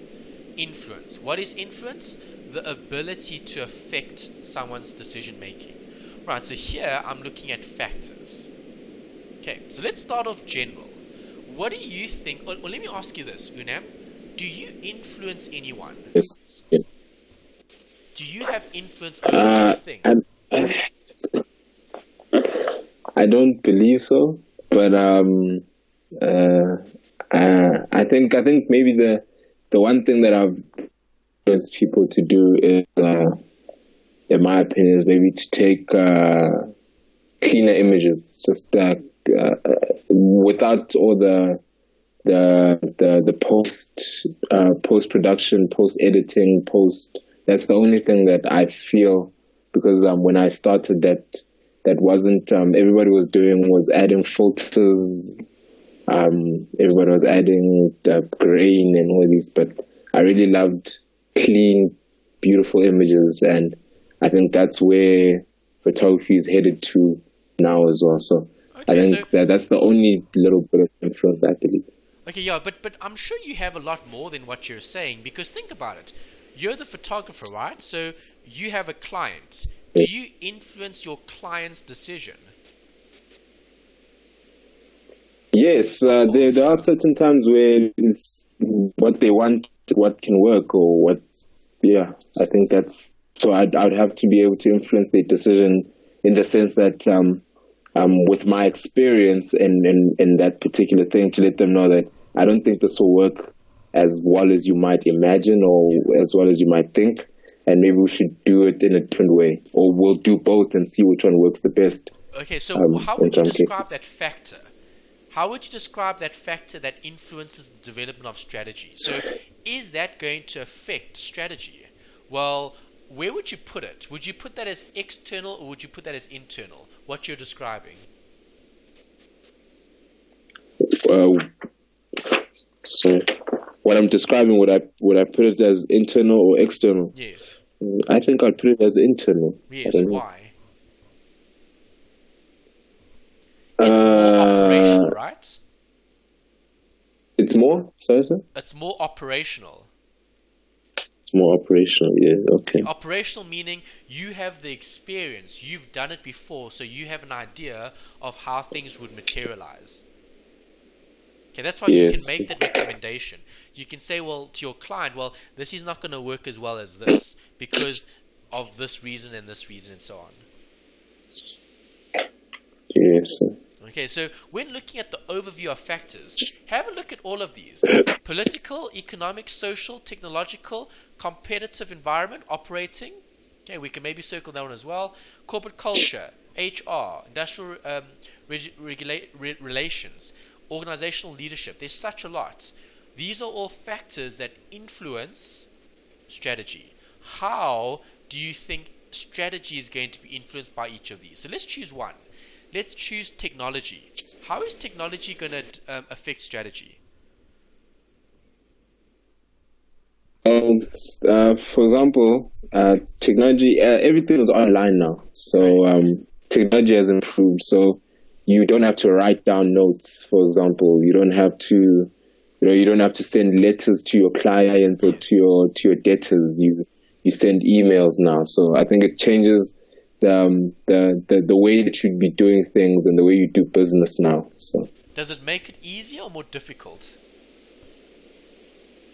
I think it makes it a lot more easier, actually. Everything is more instantaneous than it was before. Correct. Okay, so that's just one example of something that's going to influence strategy. Okay, technology influences strategy. For example, when things went digital, from analog to digital, okay, those companies that didn't adapt and change their strategy, do you think they're still surviving today? No, not at all. Why not? I mean, they're unable to adapt with the changing climate and the changing ways. Foods as well. They were unable to adapt with everything being online shopping, and their influencers who influence possible customers and so on. So they were unable to adapt with the changing environment. Yes. They ended up going out of business. Yes. Okay, so if we're going to look at one of these examples, okay, I'm going to take some examples that I found in terms of photography. Okay, so I just want to explain what happened here. In the chapter here, they've obviously taken each of these and they've expanded on them. So, for example, they talk about political. Okay, they talk about this as a factor that's going to influence strategy. Okay, then they talk about economic. So, recession versus, let's say, expansion. Obviously, if the economy is going through a recession, you're probably going to think twice before you're charging a premium for your product. Do you agree? Yes. Okay, see, those are just some examples. Then we've got social. Social is looking at the sustainability and ethics of things. Okay, so are we looking at the community's best interest? Are we looking at society as a whole? Right, then you've got technology, okay, which we just spoke about. Okay, we mentioned how technology, things are online. Okay, people buy things online. So or not hopefully, but maybe in the future, we might be able to buy more things online. Right now, certain things we can't really buy online. They need to be bought in person. Okay, but maybe in the future you can buy everything online. But if I'm focusing on technology, well, that's changing the way businesses do business. Okay, because think about it. How often do you still have to go to the shops? Not as often, because a lot of the things can be delivered straight to your door. Okay, with different companies. So technology has made certain businesses, let's say, worse off than they were before. Because now if those businesses don't adapt and change, think about the malls. Okay, we've got so many malls around the country. Okay, maybe 10, 20, 30, 40, 50 years in the future, how many people do you think are actually going to go to the shopping mall? No, not at all.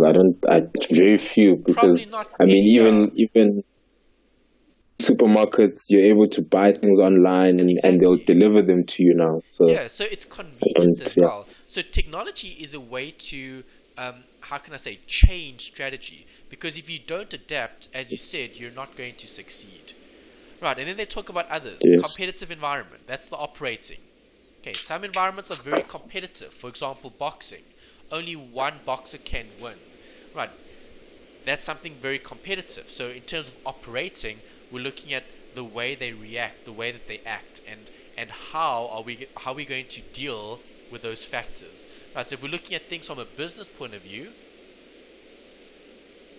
what's going to affect the business in terms of competition? Well, definitely our customers, our suppliers, our creditors, our labor. Okay, let's think about suppliers. How will a supplier affect competition?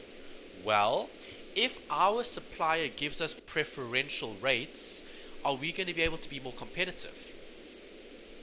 Yes, yes, definitely. You would. Okay, if our creditors give us better terms, are we going to be more competitive? Yes, we'll have actually a lot more liquidity as well. Correct, your liquidity will improve as well. Good, yeah, awesome. Okay, then they talk about your position. Okay, so what position are you in? Right, what is the actual, let's say, level of quality of the product? You might be looking at your role as a role player. Okay, are you one of the big four businesses in your industry, or are you a startup? What sort of stage is the business at? Okay, then they talk about customer base. They talk about the suppliers, which we mentioned, and then there's a note here about the next bit, okay, which is internal. Okay, so these are all the things we saw earlier. Remember that diagram that we saw? Yes. Okay, then we had corporate culture. Okay, corporate culture is the atmosphere. That's probably the best word I can use. Atmosphere. Okay, atmosphere is the environment. Okay, what sort of culture does that particular business have? Hey, who creates the culture? I think the top management and managers. Is it the top managers and management? Which they can influence I think.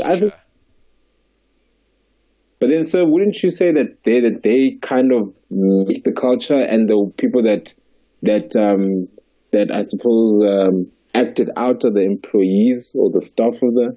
So for example, if I say that this is how things are done in my business, and this is the culture, we say, we say good morning in the business. We say good morning to all our customers, as if I'm top management and I say that this is how we do things within our business. Okay, but and we give it culture? out. Yes.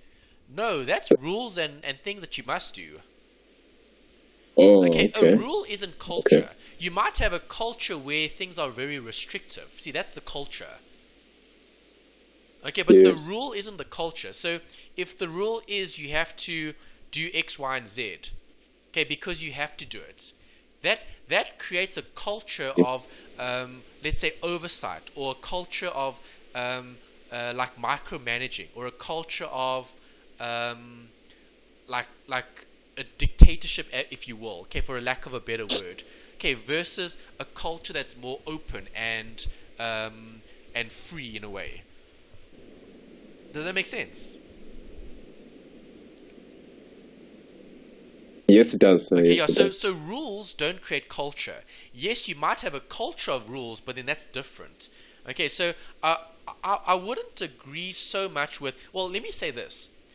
I would agree that the managers, the CEO, they're able to influence culture, but it's not up to them to create it. Okay, they can influence the employees. It's the employees' shared beliefs, shared values. They're the ones that actually create the culture. Yes, the CEO, the board of directors, all of them are going to try influence the culture of the business, but at the end of the day, it's the people that create it. Okay, so you can tell people to greet everyone all the time, okay, and they might just be doing it because they're pleasing the boss, okay, pleasing the CEO, but it might not be a culture of the business. Okay, versus a separate industry where everyone is just friendly, greeting, talking, all of that. Okay, it's more the employees. Right, the employees are the ones that actually drive the culture of the business. Yes. Right, because you can have one CEO, okay, who wants to do things a certain way, and you're going to have 1, 2, 3, 4, 5, 6, 7, 8, 9, 10 people, okay, employees. Who do you think is going to win? Probably the employees. Because why? If they share the same beliefs and values, then this is going to become the culture. Yes. Okay, if the CEO can influence the shared beliefs, values, and so on, then that becomes the culture. Make sense? Yes, sir. Okay. Right, I'm trying to lead to the example. That's why I'm going through this a bit quicker, because a lot of this is just theory. You can just read this. I want to try apply it. Okay, so the last bit here is just talking about leadership, and they talk about HR. Is HR important? Yes, sir, it is. Why? Because they do this. They manage the employees. And we know employees are everything to businesses, because employees can either make or break the business. But if you don't look after your employees, okay, they're not going to be happy. They can go to the competitors, or if the employees are happy, they can take the company to the next level. Okay, so it all comes down to the people. Okay, people can either build the business to the next level, or they can destroy the business and take the business down. Right, so it all depends on what the employees are trying to achieve. Okay, so HR manages that. HR needs to have the policies in place. HR needs to have the checks and balances in place. HR needs to screen the employees. Okay, we can't just have anyone working at this company. Right, people need to meet certain requirements and so on. Is that okay? Yes, sir. Alright, then we've got industrial relations. This is looking at labor relations. Best way to look at this would be unions. Okay, unions deal with the employment relationship, workplace relationships. This is looking at the employee and the employer and what sort of relationship they have. Is it good? Is it bad? Is it how can I say, more open or more closed? Is it Yeah, I think that's probably the best way of viewing it. So open communication versus closed communication, right? Or hierarchy, right? Industrial relations. Do the managers and employees do they work together, or are they working like in separate let's say areas? Okay, meaning is the business more team based, or is the business more individual? It all depends. It's looking at that relationship, the workplace relationships. Right, unions is definitely what we look at there. Okay, why are unions so important? Very important. They look after the employees' needs. But I also know that I think those unions, if I'm not mistaken, Yeah, so they look after the a union would be like a representative. Okay, because remember, think about a representative. company. I mean, you get very, very big companies. Okay, massive companies. And individual is literally just that little number in the company. Yes. Okay, so what does one person, in terms of influence, have on a business, on a massive corporate? Nothing. Right, that's why unions create representation so that employees' rights are being looked after. Because if companies had it their way, companies would act in a certain way, okay, to generate profit, but not always look after the employees. And that's something that unions try to fight for, is employee rights. Okay, trying to make the employee more of, or let's say more a part of the decision making. Got that? Yes. Okay. Right, and that covers that bit. Let's have a look at the example. So before I look at the processes, that's the last thing that we need to just discuss this week. I want to show you the examples here. So basically what I did is I was searching for this. 15 inspiring photographers to follow on Instagram. Okay, obviously you're a photographer, so I want to see what your view is on these factors, okay, external or internal, influencing these photographers. Okay, so obviously these photographers are inspiring. Inspiring meaning they're actually influencing the work of other photographers. Yes. So this particular article was written in May 2017. We unearthed 15 creative photographers on Instagram that inspire your own efforts. Okay. The first is this photographer, Simone Bramanti. Okay. This is her page, or his page. Sorry, it's a he, not a she. Okay, so when looking at Simone Bramanti, they're looking at this. Storytelling first. That's the description there. Okay, would you describe that as the mission?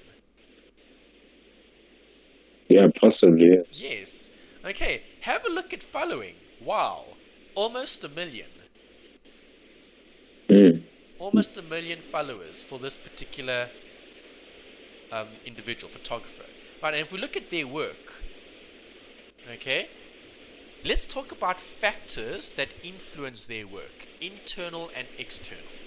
Right, so as a photographer, being an influencer, right, are your followers going to influence your work, or are you going to influence your work?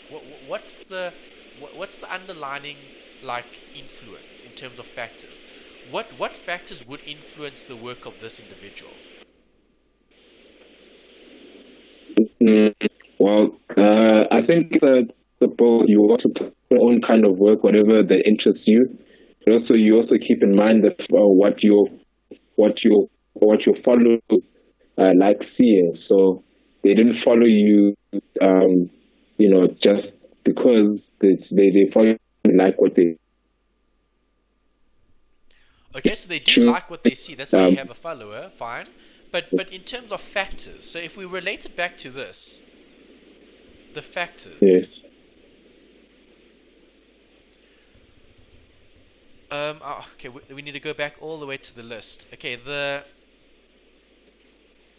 factors. What would you say the factors are? I think it's more internal factors for him. Maybe, like you said with me, maybe more operational. He seems like travels quite a lot, so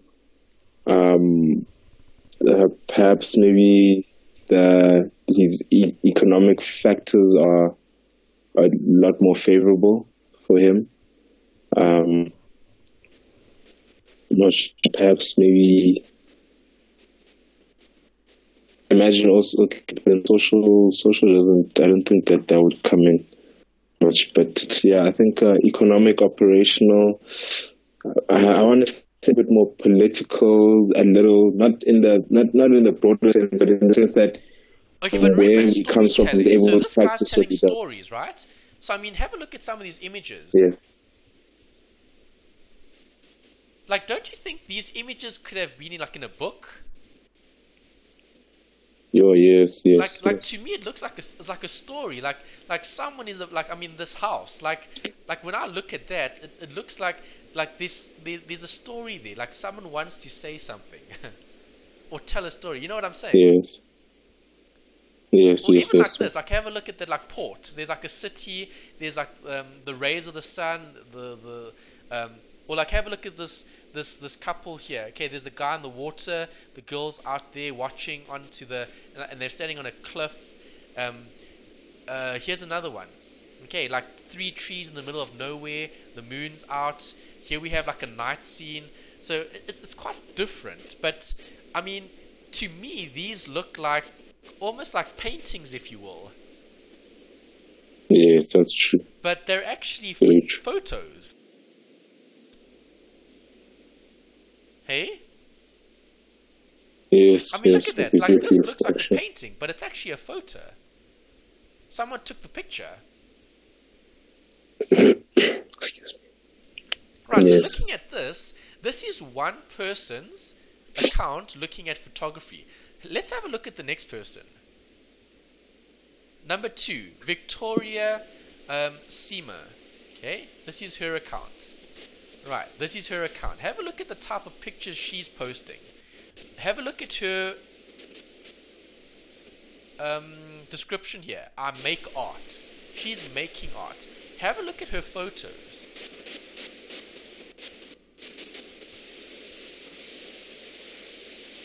Oh, wow.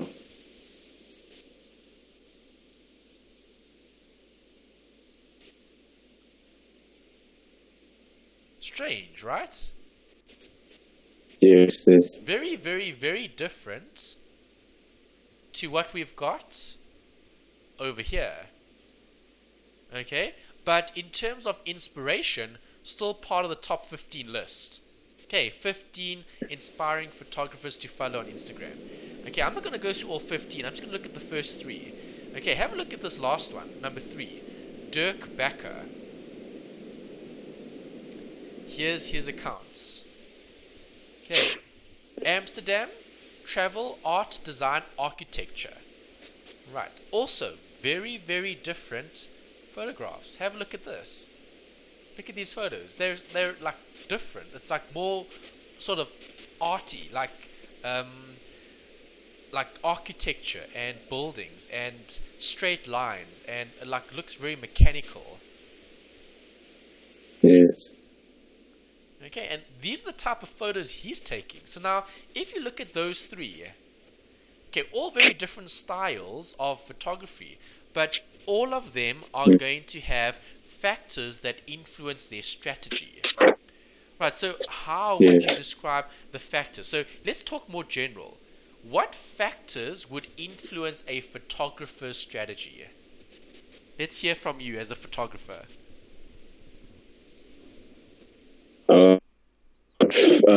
Well, for me, the factors that influence my strategy besides what I want to take, because I mainly take portraits, things that would the factors that would influence are obviously light, time of day, equipment, big factor. Technology, definitely. But in the things that yes, technology. What else? I don't know. Location is also a big factor. Definitely. So see, that affects your strategy. Yes. Location and perhaps also even who I'm shooting. Like, so in the sense that I wouldn't shoot specific skin types, if I could say. I'll try, maybe if I'm shooting a lighter or fair person, I'll try, maybe if if that is what I'm trying to get out of the image, I'll probably shoot them in a place filled with more light that will complement their fair skin. Perhaps maybe is it like a juxtaposition? Maybe if you put a fair skinned person in a darker place to get their skin to pop even more. So geographical, I don't know if it's in here. That also, it's a big influencing factor. Yeah, remember, even just an overview of factors. Obviously, there could be others as well, as long as it's internal or external. Yes. Yeah, so those are the main, and obviously outfit usually also, to play on the colors and so on and so forth, complementing colors and palettes. Those are the things that would influence how I shoot or the way I shoot. Okay, so it sounds like you're talking a lot about internal, meaning things that you would do relating to external. Is there anything outside of the internal, let's say, category that would affect the actual photographer's strategy? So something completely outside. Well, economical would be one of the bigger ones, because if the client, for example, if you want to have images on a rooftop, you kind of have to have the budget to be able to shoot images on a rooftop. Correct. And have them looking in a specific way. So that is probably the biggest external factor that I could say. So your budget going along with what you're trying to achieve. Yes. Or trying to do at the end of the day. Okay, that's a nice way of describing something that would directly affect the photographer, and they are external. Okay, so let's just put a note here. External and internal factors affecting strategy. Okay, there's a lot. Okay, as long as you can just think of it as how can I say, almost like environmental type things, or like the best word is a factor. So a factor would be something that needs to be considered that's going to influence the outcome. Okay, like you said, obviously we can't shoot in certain locations if we don't have the budgets. Okay, and then we've got the last place: strengths, weaknesses, opportunities, threats. Sorry, what is that? I was saying also shooting at specific times of the day. The best time to shoot is either early in the morning or late in the evening. So late in the afternoon, excuse me. So I think when you said that environmental as well, I think to make sure that there's filtered light and there's not harsh light in the day, midday. Okay, see, those are all things that you would look at in terms of decision making. And remember, the strategy affects the decisions. Yeah. Okay. All right. Then the last one is just a note about process and approach. The biggest things to take away here is the SWOT analysis. Have you heard of SWOT before? Yes. So the strengths, weaknesses, opportunities, and threats. Opportunities, threats. 100%. Great. Okay, that's used quite often, and it's used in management quite a bit. Here they've given you some theory, and they've also talked about Porter's 5 forces. Have you heard of that before? I think I've heard of it, but I've never studied it before. Okay, yeah. So Porter's 5 forces is looking at the competitiveness in a particular industry. Okay, so let's go to the slides and a textbook and just show you that. Okay, so strategic planning, we spoke about strategy and how to create it. We spoke about goals and outcomes previously. Okay, I think this is quite good because they talk about steps. And we're looking at planning. Right, earlier you defined strategy. What did you say strategy was? Just give it to us again. I think I said the how to. Yes. Or the how we're gonna. It's not quite the how to. It's more than just that. It's what. Oh man, don't remember what I said. Okay, it's the goals and. Remember, the strategy is the approach.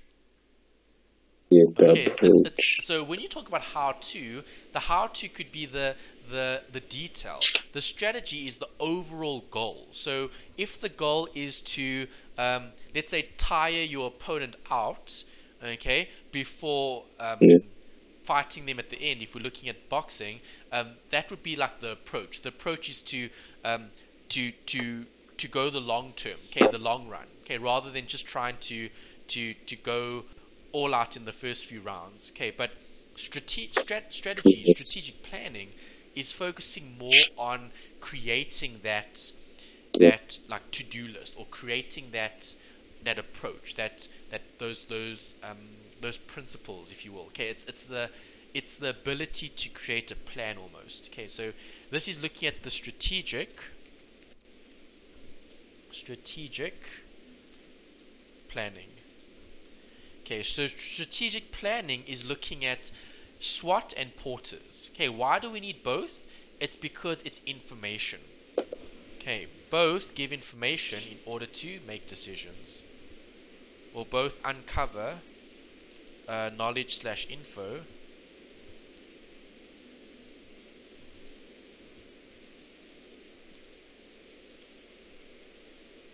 to make decisions.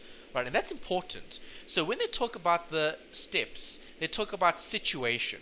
Okay, then they talk about the target, and then they talk about the path or the proposal. Right, so I want to relate this to something that you might do, okay, as a photographer. Okay, so let's talk about strategic planning for a photographer. Okay, so number one is situation. Okay, so can you describe a situation in photography?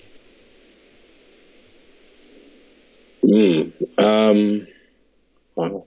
Okay, let me talk about this. Time of day. That was a good example that you used. So you spoke about shooting early morning or shooting late afternoon. So the situation could be, okay, it's midday. That's the situation.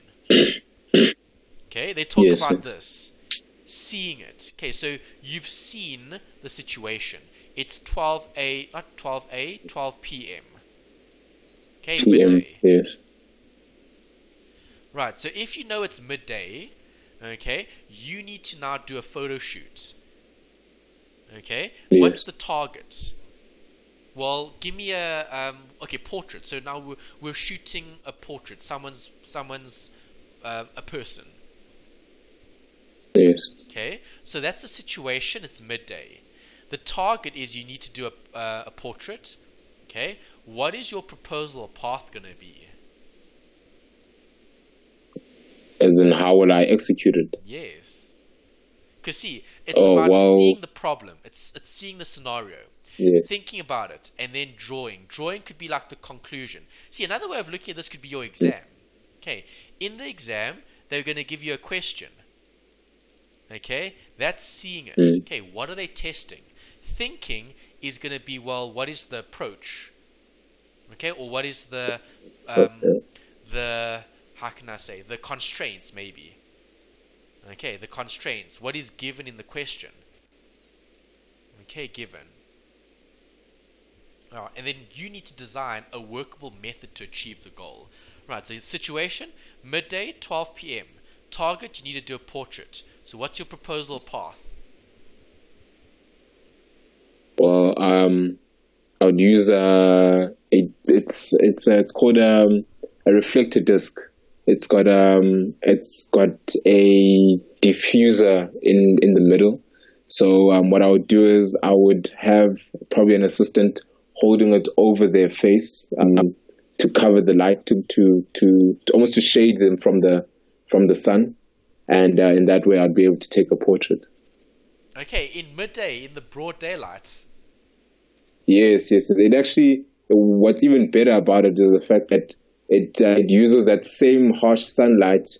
It basically diffuses that same harsh sunlight, and it gives a more even tone, kind of light situation. Okay, Midday, so I would you think, say that's the right best. path? Is that going to achieve the It's goal?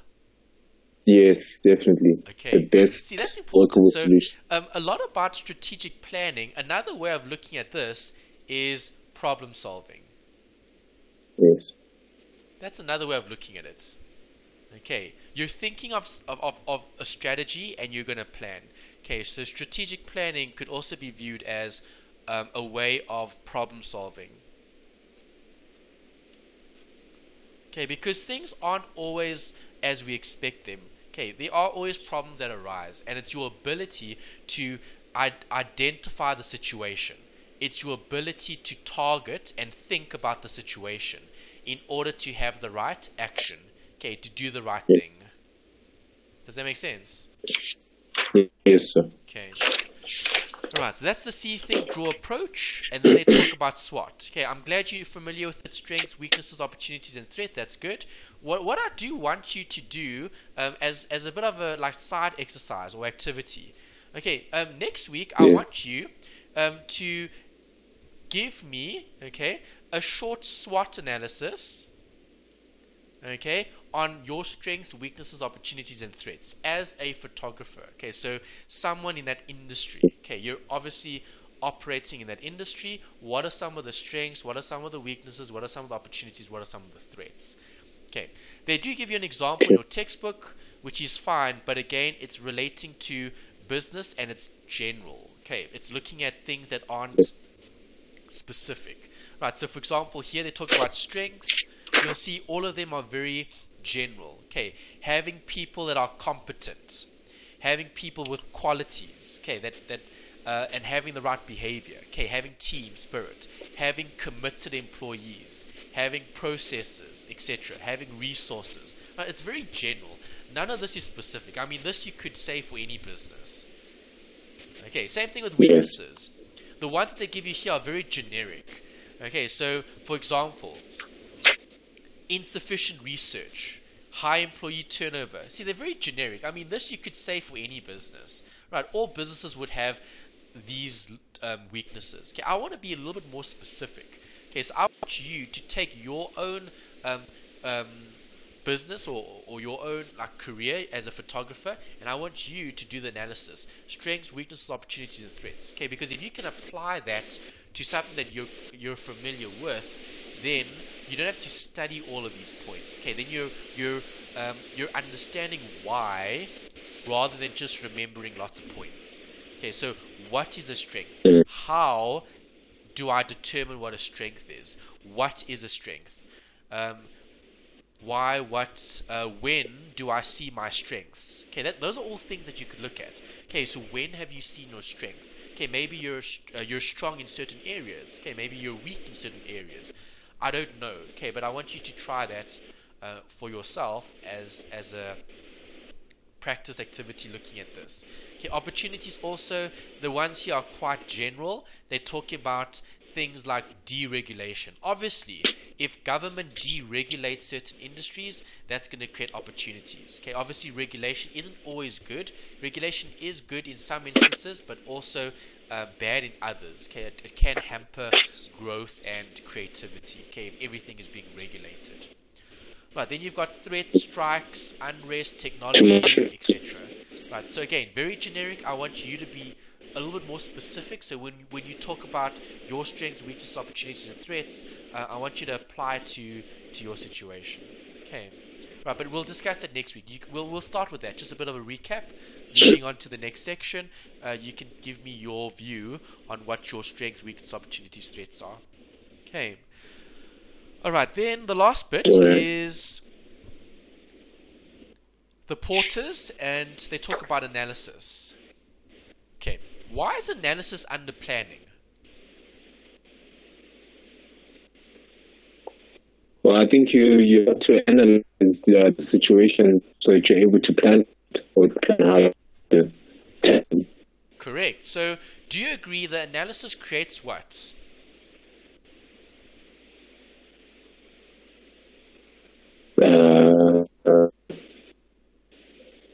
A creations. Say that again. Sorry, I didn't hear or that. create.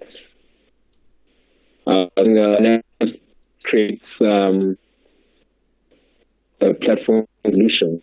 A platform of what? Platform solution. Sorry, the audio's not so great. Unam, just say that again. Or I was saying the platform solutions. okay, I can't make out. Can you type it quick? Just type it in the chat. I lost the audio there. Yeah, there seems to be a bit of a break in the audio now. What are you talking about? A platform for what?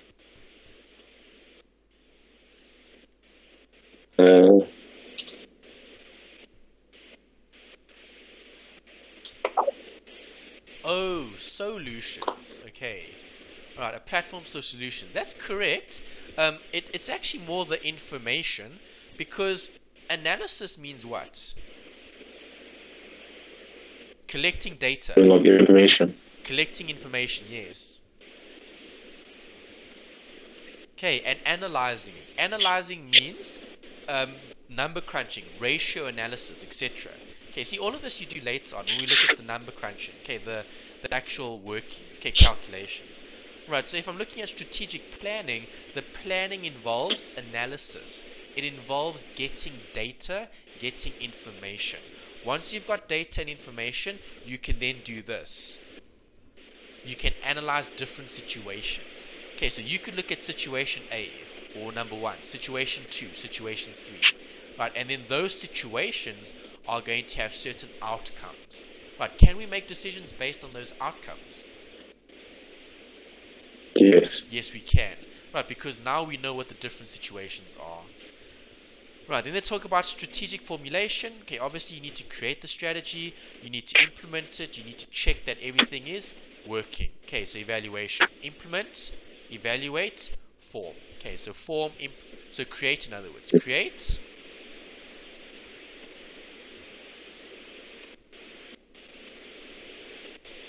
Execute / implement. Once you've implemented, you then need to test or evaluate to see is it working. Right, so I'm sure you probably do the same thing when you take photos, right? You test the lighting, you see what the different maybe environments are, maybe you choose the best place, then you execute, you implement, and then after you've implemented, then you need to check, well, did it work? Maybe it didn't, and then evaluate. Yeah. Okay. Alright, so that covers that, and then we just have a Porter's 5 forces model here. Okay, Porter's is important, and the reason for that is Porter's is used quite a bit in identifying competition. Okay, things that affect your external parties. Okay, so what is going to affect external parties? Well, new entrants. Okay, so let me talk about photography. Is the threat of new entrants high or low? It's quite high. Why? Everybody has Why is it high? Well, it's quite high because I think more people are getting entry level cameras.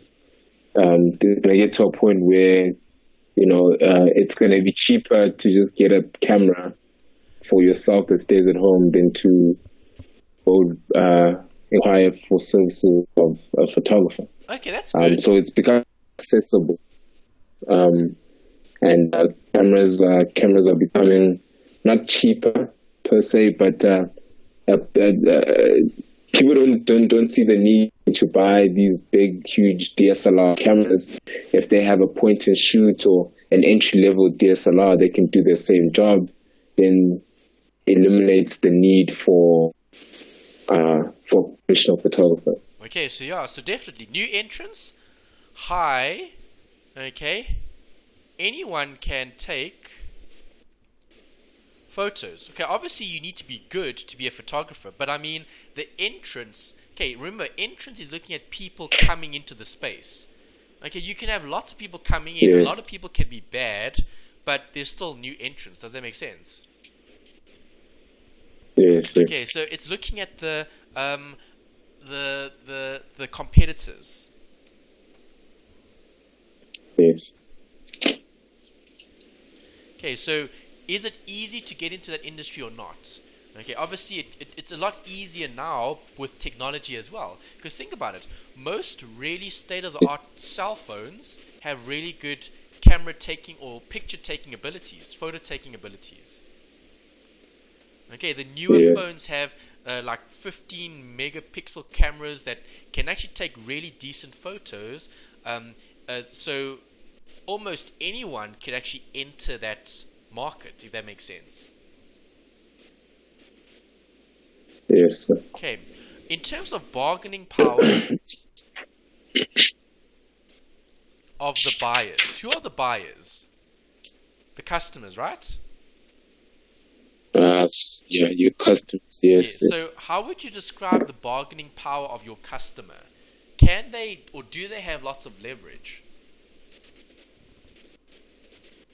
Not quite, but because I still shoot lower end, so lower end. Usually, the first thing I ask is, "What's your budget?" So I can do for you as much as your budget will take you, and if maybe on site, I'll probably do more just because of the fact that you took the effort to have a budget. So yeah, so bargaining power of buyers, it's there because obviously I'm not going to turn down income, so it's just about what do you, well, the way I approach it is, what do you have, and then I'll look at, okay, with what they have, what can I do for them, and then from there I'll even go as far as to say, I'll do more for you just for the sake, just so that you have a complete product, because at the end of the day, I put my name on it. So it's better when you have a complete product than something that's And also, would you agree that the customers that you're dealing with, it's quite subjective as well, because people are either going to love the picture or not, and it's a lot of emotion as well in some instances. So bargaining power could be quite difficult, or let's say problematic, okay, because in photography there could be maybe an emotional attachment to it, perhaps. Okay, I mean, think about taking photos for someone's wedding. How often do they get married? Well, once, right? I mean, they're only going to have one wedding day, right? So now, in terms of bargaining power of the buyers, that's their only wedding day. So if we're looking at their ability to negotiate, it could be seen as quite high, because obviously many photographers would want to take those photographs of that particular wedding, maybe. And also, depending on the buyer, who's the buyer? Is the buyer a celebrity, or is the buyer someone unknown? Does a celebrity have more bargaining power? Depending on how you look at it, I'd say that they kind of do, in a way, because if I'm taking images for a celebrity, that opens doors to more possible clients as well. So because they imagine if you had to take photos for a big South African celebrity. Okay, so obviously currently there's quite a lot of news about Bonang and how she's launched a new app, and she's got a book and all of that out. So if you were approached to do photographs for Bonang, or let's say if you were asked to apply to be Bonang's photographer, obviously the bargaining power there in terms of the buyer being a celebrity is quite high from their view or from their side. Yes, that's true. Because they're going to want the best, and they're not going to want to maybe pay as much perhaps, or maybe they will be willing to pay, but there's lots and lots of competition for their business perhaps. Yes. Okay. What about bargaining power of suppliers? What would you say? Good or bad? High or low? It varies, but I think it's more low than it is high, because in some cases, you some people, they charge what they charge and they're not willing to compromise. But are there a lot of producers? Not really, hey? I mean, you've got like the big brands like Canon and Nikon and what are the other big brands? Canon, Nikon. What are the others? Big brands. There's there's Fuji. Okay, there's Sony. That's 3. There's I just forget what they call. They're up to something. Optimus or something. Okay, I just don't know what they call. What else other than Nikon, Canon? Yeah, those are the main things. There's only really 4, right? Yes. So bargaining power of the suppliers quite high then if there's only 4 main producers. Obviously we have the other smaller brands and the brands that aren't as popular, but if we're looking at like professional photography, the bargaining power of the suppliers is quite high because professionals are going to want to use the best brands. Yes, actually, yes. So I was looking at it from a point of view as a. You could look at it as low. If you went with low, then what are you describing? Well, I mean, when I was saying low in terms of a photographer, it's if you charge a specific price, there are quite a few photographers that only charge that price. So and also with when you look at the photography industry right now, there, like we just mentioned, there's an influx of new entrants. So there are many photographers that are coming into the industry, supplying images at a lower cost, at a lower price. So someone might want Unam, and Unam might be a little too expensive. So they'll probably look for someone who's just as good as him, who probably charges a lot less. So it's very hard for you to always stick to your price. So pricing, I don't want to say strategy, but to your pricing format, because you don't want to forfeit the possibility of income. So sometimes it varies. Some people don't mind paying. People, they do mind paying. So it's interesting, hey. Do you have a specific pricing model, or do you literally just going according to budget? So, what is your budget, and then you do as much as possible, or do you have like a specific pricing? Well, this is the cost, and this is the cost. Take it or leave it, type of thing. Well, at first I did have that. Yeah. But now, what I do is with lower end, I just ask for budgets. Like, how much do you have? And then sometimes they'll say, "Hey, I think it's a low. Just increase it by so much, then we can work on that." But for corporate and bigger brands, it's by quotation. So there are just specific things that need to be paid for. It's like I need to cover my operating costs or my fixed costs before I can even attempt to do the work. So, that's the difference between the two. So you're talking about that as being a factor to consider. Okay, would you say there is a threat of substitutes then? Because what you're looking at in terms of pricing is obviously compared to what you could get elsewhere, right? So how would you describe the threat of substitutes? Substitutes being them taking someone else as a no, as in instead of taking a photo, taking a video, a substitute. Yes.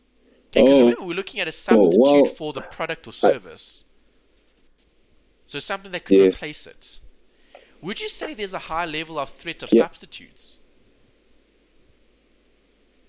Yeah, well, there is actually, if you could say, like, because people are leaning towards, yes, they want images, but they want images and videos. Yes. They want, in some cases, they want videos more than anything, and the images are just supporting. So they'll say, "Do you take videos? Yes or no?" And sometimes you'll say no, or you'll say yes, but then they'll say, "I want more video than the images." Okay. So they want less images, more video, because video tells, I suppose, a better story. It communicates better. People can watch it, can watch it with their families, and So would you say the threat of substitutes are quite high then, or quite low in the photography industry? Mm. It's I want to say it varies, because there's some people who just want images. There's some people who just want video. Yes. In specific cases, like I said, very few cases where people want them both. And when they want them both, the chances are they want more video than they want images.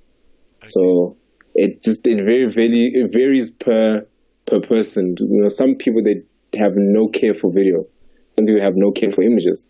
I have very little care for video. I have a bigger care for images. Yeah. So I think it's very person specific or client specific. So I can't say that your images or photography is going out of fashion, and it's videos that are really, really peaking at the moment. So yeah, so you could probably say there's actually no real substitute then for a photo, because a photo is a photo. What else are they going to do? Are they going to ask for a painting? Which is easy. Yeah, you can't really do that, right? That's quite true. So in terms of the threat of substitute, so there's no real substitute for a photo or a video. Okay, I mean, it's literally, do you want the picture? And you can't really, like, for example, like, you can't really substitute a photo for anything else. I mean, you can get an artist to paint a portrait, but that portrait's going to take several hours, maybe even days to do, to get it lifelike and perfect. Yes. Versus, let's just take a photo and then print it out and put it on the wall. Yes. Yeah, so I think you could motivate for either or. Okay, maybe you could motivate as video. Video could maybe be a substitute for photos, and photos not really a substitute for video, but I definitely think video could be seen as a substitute for photographs. But then as a photo, you can't really say, or as a video, there's no real substitute for a video. How are you gonna capture moments other than filming it? Maybe a podcast. Okay, so maybe a podcast could be a substitute, but that's not a real substitute though, because a podcast doesn't provide the same value as a video. Yes. So it's an interesting one. Okay, and then the last one is the middle there. Rivalry among existing competitors. Okay, so how would you say the rivalry is in the photography industry? Do you have rivals? Is it very I think no, not at all. I think one thing that we've, because I don't shoot alone. Most of the time I shoot with either assistants or other photographers. The one thing that I think we've all kind of agreed on is that rivalry hasn't taken us anywhere, because in the industry that we're in, most jobs, and this is just I think it's common in most industries, that most of the work goes to our white counterparts, because in advertising, the advertising industry, the big corporates or the big people that own advertising companies are more likely to go for their own kind. So familiarity, they know the guy from high school or something like that, or they know him from school or from varsity. So for us, the rivalry has not assisted us. So the more we work together and the more we refer each other for jobs and call each other for things, the better off we are. I remember when we first had that kind of meeting, we likened it to how Jewish people would probably go for or probably give a job to another Jewish person, or a Muslim person, or probably employ another Muslim person, because what they try to do is they try to have a circulation of the income circulating about 4 to 5 times within their own kind of group or own people before they take it outside. So there's not much. That's a generalization there. So you can't always generalize that like that. You need to be careful when you do generalize like that, because it might be difficult to substantiate that like based on, let's say, analysis? Because remember, we're looking at what here? The analysis. Porter's five forces. So Yes. it's something you could maybe consider as your view, okay? Believing this is something that is a reality, because maybe you've got experience in the industry and you've seen it or you've experienced it, and that's something that has affected your analysis, okay? But the most important bit is the actual risk. Is the risk high or low? Yeah. What would you say? Is there a high risk of Yes, rivalry? there is. So yes. Yes, there is. A risk. Yes. If I'm being, yeah. I mean, it is a risk. Like I mentioned earlier, is that most clients, Okay, let me ask they you this. want this. Okay, so Yeah. even though you are supporting everyone else, so there's assistance and all of that other stuff, right? Is there still a rivalry or a risk of rivalry in that industry? Yes, there is. Okay, and Yes, would you there say is that very high or very low in terms of being prevalent in the industry? I think it's pretty high. If it is quite high. I mean, Okay. they would rather go for someone else, or if you No, but don't. remember, rivalry is not about it's the almost like choice of photographer. Do you agree? Uh, Rivalry is not about choosing the photographer. Rivalry is about the competition between the photographers. Yes. There's lots of that. There's the only thing that differentiates is probably the style of photography. Okay. Otherwise, that's as far as it goes. So, Okay. So like I said, I'm here more. to differentiate yourself. Yes. Okay, Yes, so that we will come do. back to A what we lot. spoke about earlier, which was that differentiation part. Yes. Okay, where we had the pricing strategy versus differentiation strategy I versus see. cost leadership. Okay, see, everything comes back to the strategy. Mm. Okay, because do you agree, if your strategy is to be the best and the most well-respected photographer in the industry, do you agree you're not really going to focus too much on rivalry, because you're going to want to be more collaborative if you want to be the best and Yes. most liked photographer? Yes, sir. Versus if you want to be the best and you're going to stomp on everybody to reach the top. Mm. Does that make sense? Stop the nothing. See, it Yes, comes sir. back to what we spoke about earlier. What's the strategy? What's the goal? What's the purpose? Yes. Okay, so from what I've heard from you, it sounds like you're more collaborative. So you're looking at helping people, they're helping you, you're helping them. A more collaborative setup where rivalry is not too much of a factor. Because remember, you're doing it for a Yes. different reason. You're not doing it to be the best photographer. You're doing it to give people that can't afford good pictures. Yes, sir. Okay, so see, it always comes back to what we spoke about right at the beginning, which was the strategy.